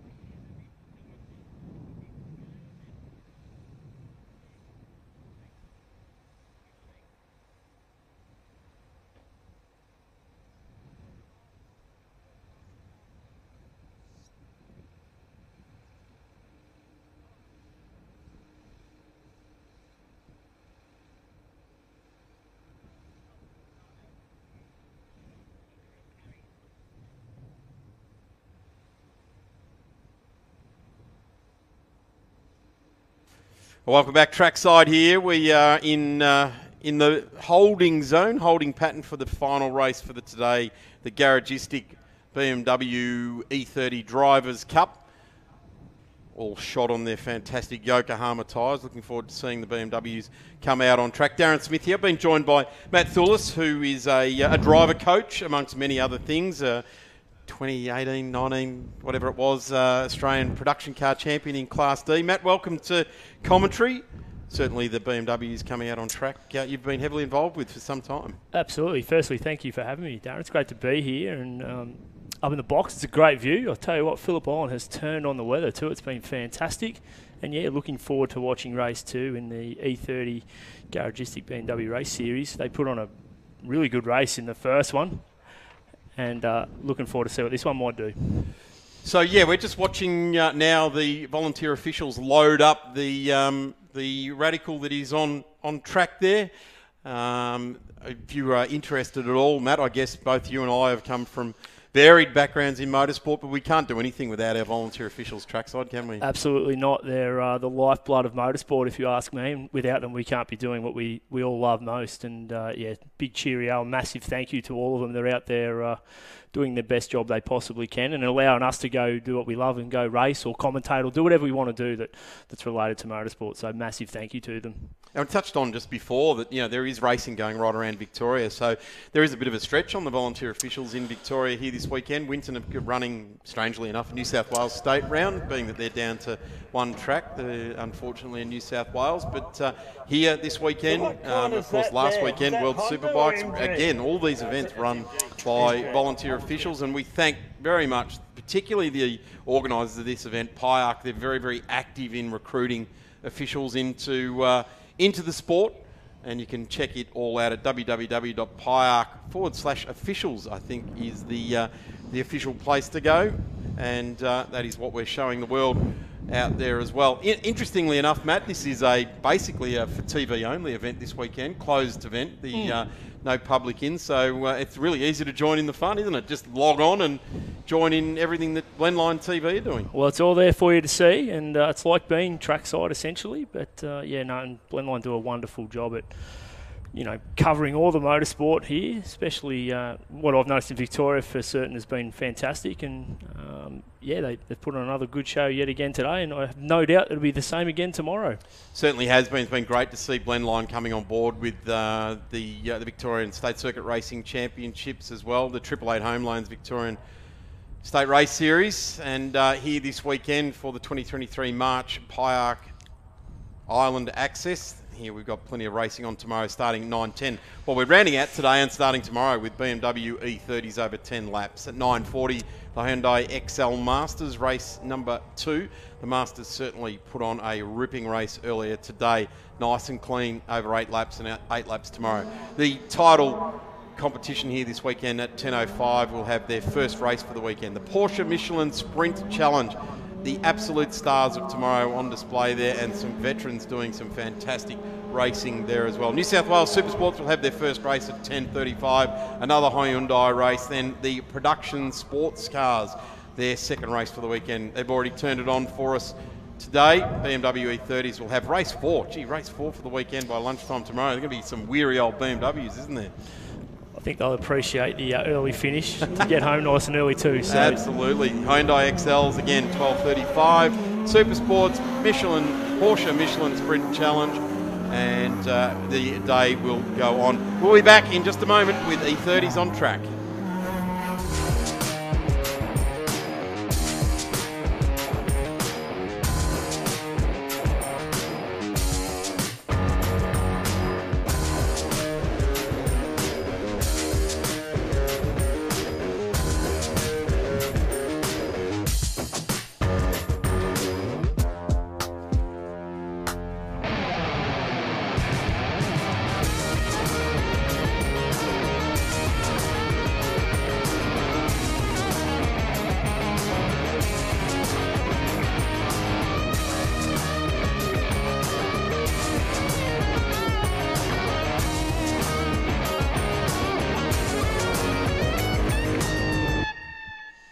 poised to balance everything that is E30 racing there in that little package as we go into this race for this afternoon, rounding out our competition for the day. Already had a race, and the garagistic BMW E30s with liquid moly on board as well. And their Yokohamas, proudly supplied by the Traction Tyre Centre. The field already out on track. It will be Jesse Bryan, Progressive Grid. He won the race earlier on today to the number 27 of Brian Burke. Alex Jory, gee, he won't like that in the orange car coming off row number 2. Ash Rogers next, then it's Royce Lynn, first time out of XLs and into the BMWs here this weekend in car number 4. Keep an eye on that young fella. Simon Schiff in the 55, the urban camouflage, bright red and gold outfit. Jeff Bowles looking for something big out of the number 24 to fight back from there. Seth Boycard's first time out in the number 42. Rory Plant in the number 7 in the Upflow Brewing outfit. Jess Bell in the 29 out of position number 10. Let's see where Jess can push to today. Shannon Cooper in the number 90. Always having a great time, as is Darryl O'Neill. Peter Knight and Adam Trapsky rolling it out at the back of the field. Let's hope these guys line them up like they did last time. That was brilliant. They all came down all in order, ready to go. It looks like they're a little bit more of a hurry to get going here this time around. So the better way to do it is get out there and get on the grid and get underway, isn't it? Yeah, absolutely. And yes, I love how they do the formation. It's credit goes to Dave Stillwell, actually, who's put this in place, and I think it's a wonderful spectacle, but also helps with us getting grid up a lot quicker and naturally getting the races going fairly quickly after that. So it certainly is one of those things when promoters look at a category and they go, hang on a minute, that category takes 9 minutes to do a warm-up lap, this category takes 3 minutes. Let's get those guys. They're going to help our race meeting go very well. Have a look at that, Jesse Bryan right up the front of the box. And Burke, actually he's coming back. Just quietly moved back a little bit there. Back. And Brian Burke in the number 27, he's in fact extremely off the back of the box there in the Transrock Landscape Rock outfit. And he is doing a good job just trying to push forward with the David Levy Motorsports sticker on the front of the car. Liquid moly on all the cars as well. And we are away, a little bit napping there for Burke. Simon Schiff gets away brilliantly, as does Cooper. Getting away nicely down the back of the field there. The 666 of Adam Trapsky just left wanting there a little bit. Have a look at Brian Burke now right up alongside. They're going to go side by side into turn 1. Burke just gets out of it. Tries to keep the inside running to turn 2 open. The options there. Jesse just closes it. Didn't slam it, did he? He just left it open for long enough. Just enough, but Burke's going to push on here, and Alex Jury's looking very menacing in third place. So watch out for him as they battle down towards turn 4.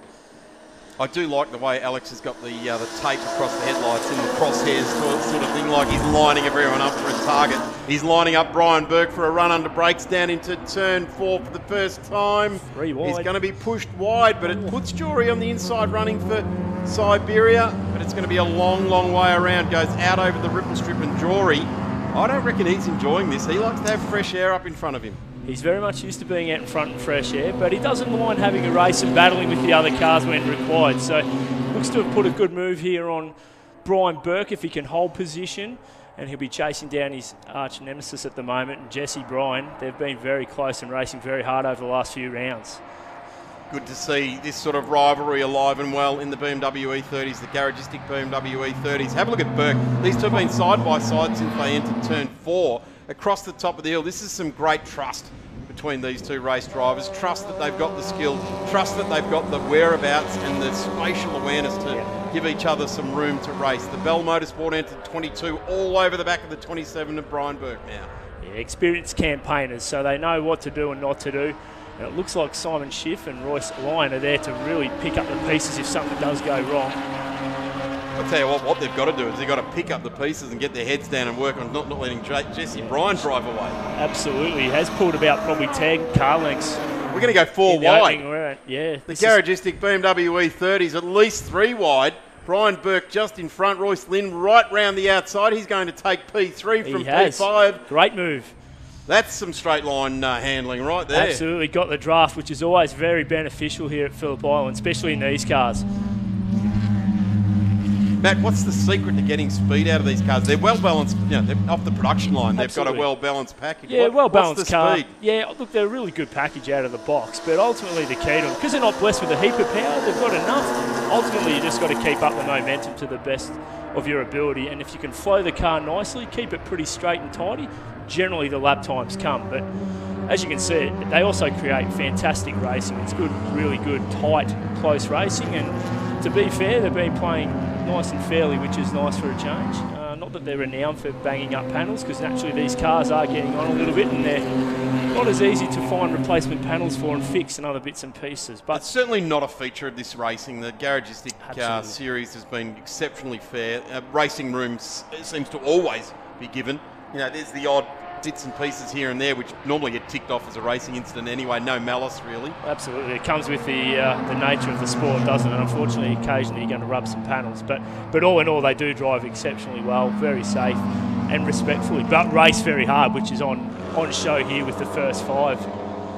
Rory Plant now got the 42 all over the back. That's Seth Boycart's on debut. Gets through on the experience, Rory Plant. Great move by Seth. I've been coaching him a little bit, and it's his first actual race here at Phillip Island. So I've been really impressed with him. He's got some genuine natural talent, and I reckon he's one for the future to keep an eye on.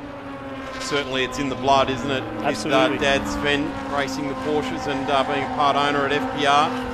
As they come streaming down the straight again. We're going to go 3 wide again. It's going to be Brian Burke will lead them through. Then Alex Jory slots in there. Alex is a fearsome campaigner. It really does.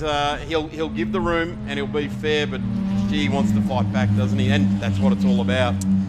Absolutely. I mean, he's renowned for being a hard racer, and I mean, I've seen him have many good tussles, in particular with Jeremy Payne, who's not here with us this weekend, which is disappointing. But anyway, they've still got a lot of work to do, because Jesse Bryan is clearly out in front, followed by Brian Burke.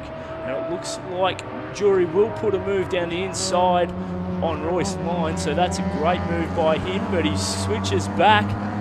I'll tell you what, Simon Schiff's just waiting to pick up the scraps. He is, isn't he? Yeah, Rory,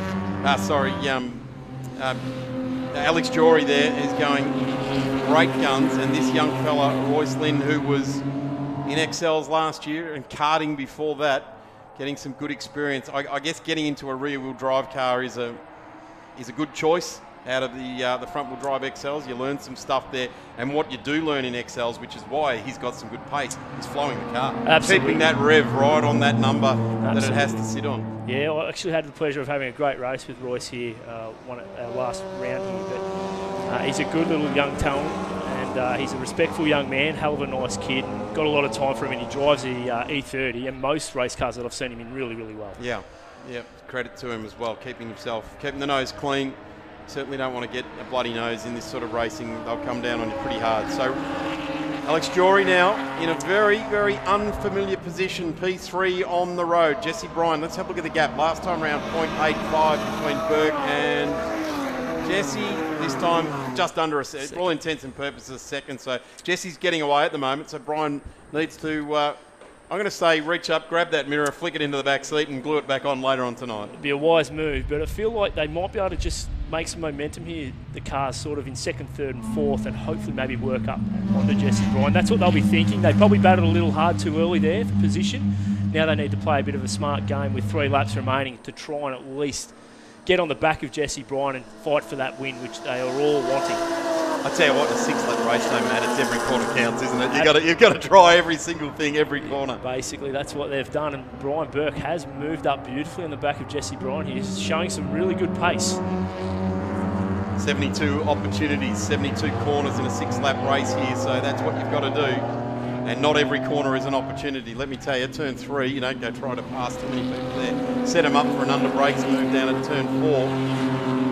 Around here as well. Look at the gap now. Jesse's just fallen back a little bit, or has Brian picked up the pace? It is actually Brian, because he's setting green sectors. Yeah, absolutely. So he's found some speed here, Brian. And in fact, he's on for a fastest lap of his own. He has done the fastest lap of this race. He did the fastest lap of the race earlier today as well. A 1:54.21. That's the benchmark. Have a look at him moving around, the number 27. Royce Lyne up the inside of Alex Jury. They'll fight it out side by side here. Now this could be a battle of the bravest. Respectfully too at Absolutely. the moment. And Alex Jory just eases on that one and says, righto, there you go, fella. Open it up for you. I'll try and flow the 22 nicely onto the straight and let's see if we can get some pace in a straight line here. Let's have a look at the gap now. Last time round, 0.39. Not changed too much this time round. It's 0.75. And it was Royce who's done the fastest lap of the race. It clocks the first one into a 153. Just a 153.99. Pretty close. You've done it though, haven't you? He's done a 53 and he'll take it. Exactly. But it appears that Brian's got really good speed up over the top, but Jesse seems to be able to just pull a bit of a gap down the straight. So interesting to see. Obviously, maybe setups are coming into play there. But once again, a lap and a half to battle it out at the moment. We look back into the field here. There's the 24 and the 50. So just looking back through the field. So that's Jeff Bowles. Yeah, and you've got Goose Rogers and then Young Sfeth. What happened to Goose? He's back in 7th. Started out on the second row of the grid there, so he's gone backwards a few spots there. Yeah, not exactly sure, to be honest with you there, Darren. I'm a bit surprised because he showed amazing pace in practicing, in qualifying. So I'm not sure whether he's battling with a setup issue or there is maybe a mechanical issue with the car that he's just trying to get to the end nice and safely and accumulate some points. But young Seth Burkhart's definitely pressuring him all the way here, so he's going to have to work hard for his money. Certainly is. We are coming down to the final stanza of this race, and you'd have to say that the Yokohama will stand up brilliantly over 6 laps. There won't be too much No problem there. So Royce Lynn has gone through there, takes P2, the young fella on a charge. And he's looking fast, Royce Lynn. He looks very quick here, and he's right on the back of Jesse Bryan. He's going to look to the inside. Gee, jagged out and had a look. He'll try and slip streaming down the straight here. That'll be the wise move, especially with 1 lap to go. He's going to have to make this move and make it stick and then hold on to the finish line. But he's right on the back bumper of Jesse Bryan. And now we're seeing Alex Jory come through as well on Bryan. Look to the inside. So we've got O'Neill slowed right down there around the back of the track. But it is all happening out in front now. This is for the lead of the race. There it is, stopped there on turn 2. That's O'Neill. And the number 4 is all over. Bryan now, the young fella in a hurry. Boy, he's flowing the car well. Have a look at the exit speed on the corner. He might even have him here. He's got the run. Jesse's, sorry, Darren. Jesse's going to have to hang tight on the outside. This is brave. Who's going to be the last of the late breakers here? Royce has put himself in a position now. He should be able to try and attempt an over and under up to Siberia. He certainly signalled his intent for the weekend. Wants to come away from the weekend with a P1. And he could set himself up nicely here. He's floated around the outside. This is going to give him a good couple of kilometres an hour of speed as he gets up to 7 and 8. Jesse Bryan's very defensive here, which is fair enough. It's 1 lap to go. He can hold his position and do what he can to try and hold onto this P1, but Royce Lyon is all over him. I'll be looking at, I think Royce will be looking for a late move down into MG here. Can he make this stick though? That's going to be the big question. Some great racing here. Bryan goes tight. That's going to affect his entry speed onto the straight. Royce flows the car nicely. He has got the absolute flow of the Phillip Island Grand Prix circuit down pat, looks to the inside. He's going to challenge. I think he's... The yellow lights look up the inside. He's got the inside running here. He's going to line it up. Jesse Bryan just gives hang him it enough tough. room. Just enough room. Oh, this is crazy. It's going to be a drag race. It's a drag race. Who's going to get it? Oh, it's going to be Jesse Bryan who gets it done by not much, to be honest. 0.02. That is crazy. What a race. Great run to the line there. Here's another great run to the line with Jeff Bowles and the number 50 of Ash Rogers.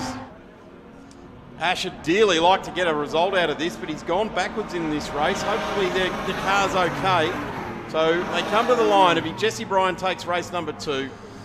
Royce Lynn in the number 4 gets through. Alex Jory in the 22 will be scratching his head, as will the 27 with Brian Burke. Simon Schiff to Jeff Bowles, Ash Rogers, Seth Boycarts, Rory Plant home there as well. Jess Bell rounds out our 10 and Shannon Cooper. I think the last of our cars on track gets to the line there. So Jess Bellin, the 27, rounds out our top 10 as the 666, Trubetsky and Peter Knight get to the line there as well. Matt Thorless, thank you so much for your time, mate. Really Pleasure. good to have some expert comment up here and a guy that knows the human condition behind the wheel like you do. It really does lend some great expertise. So thank you so much, Matt, for lending us your time here today. My pleasure. Thanks for having me on.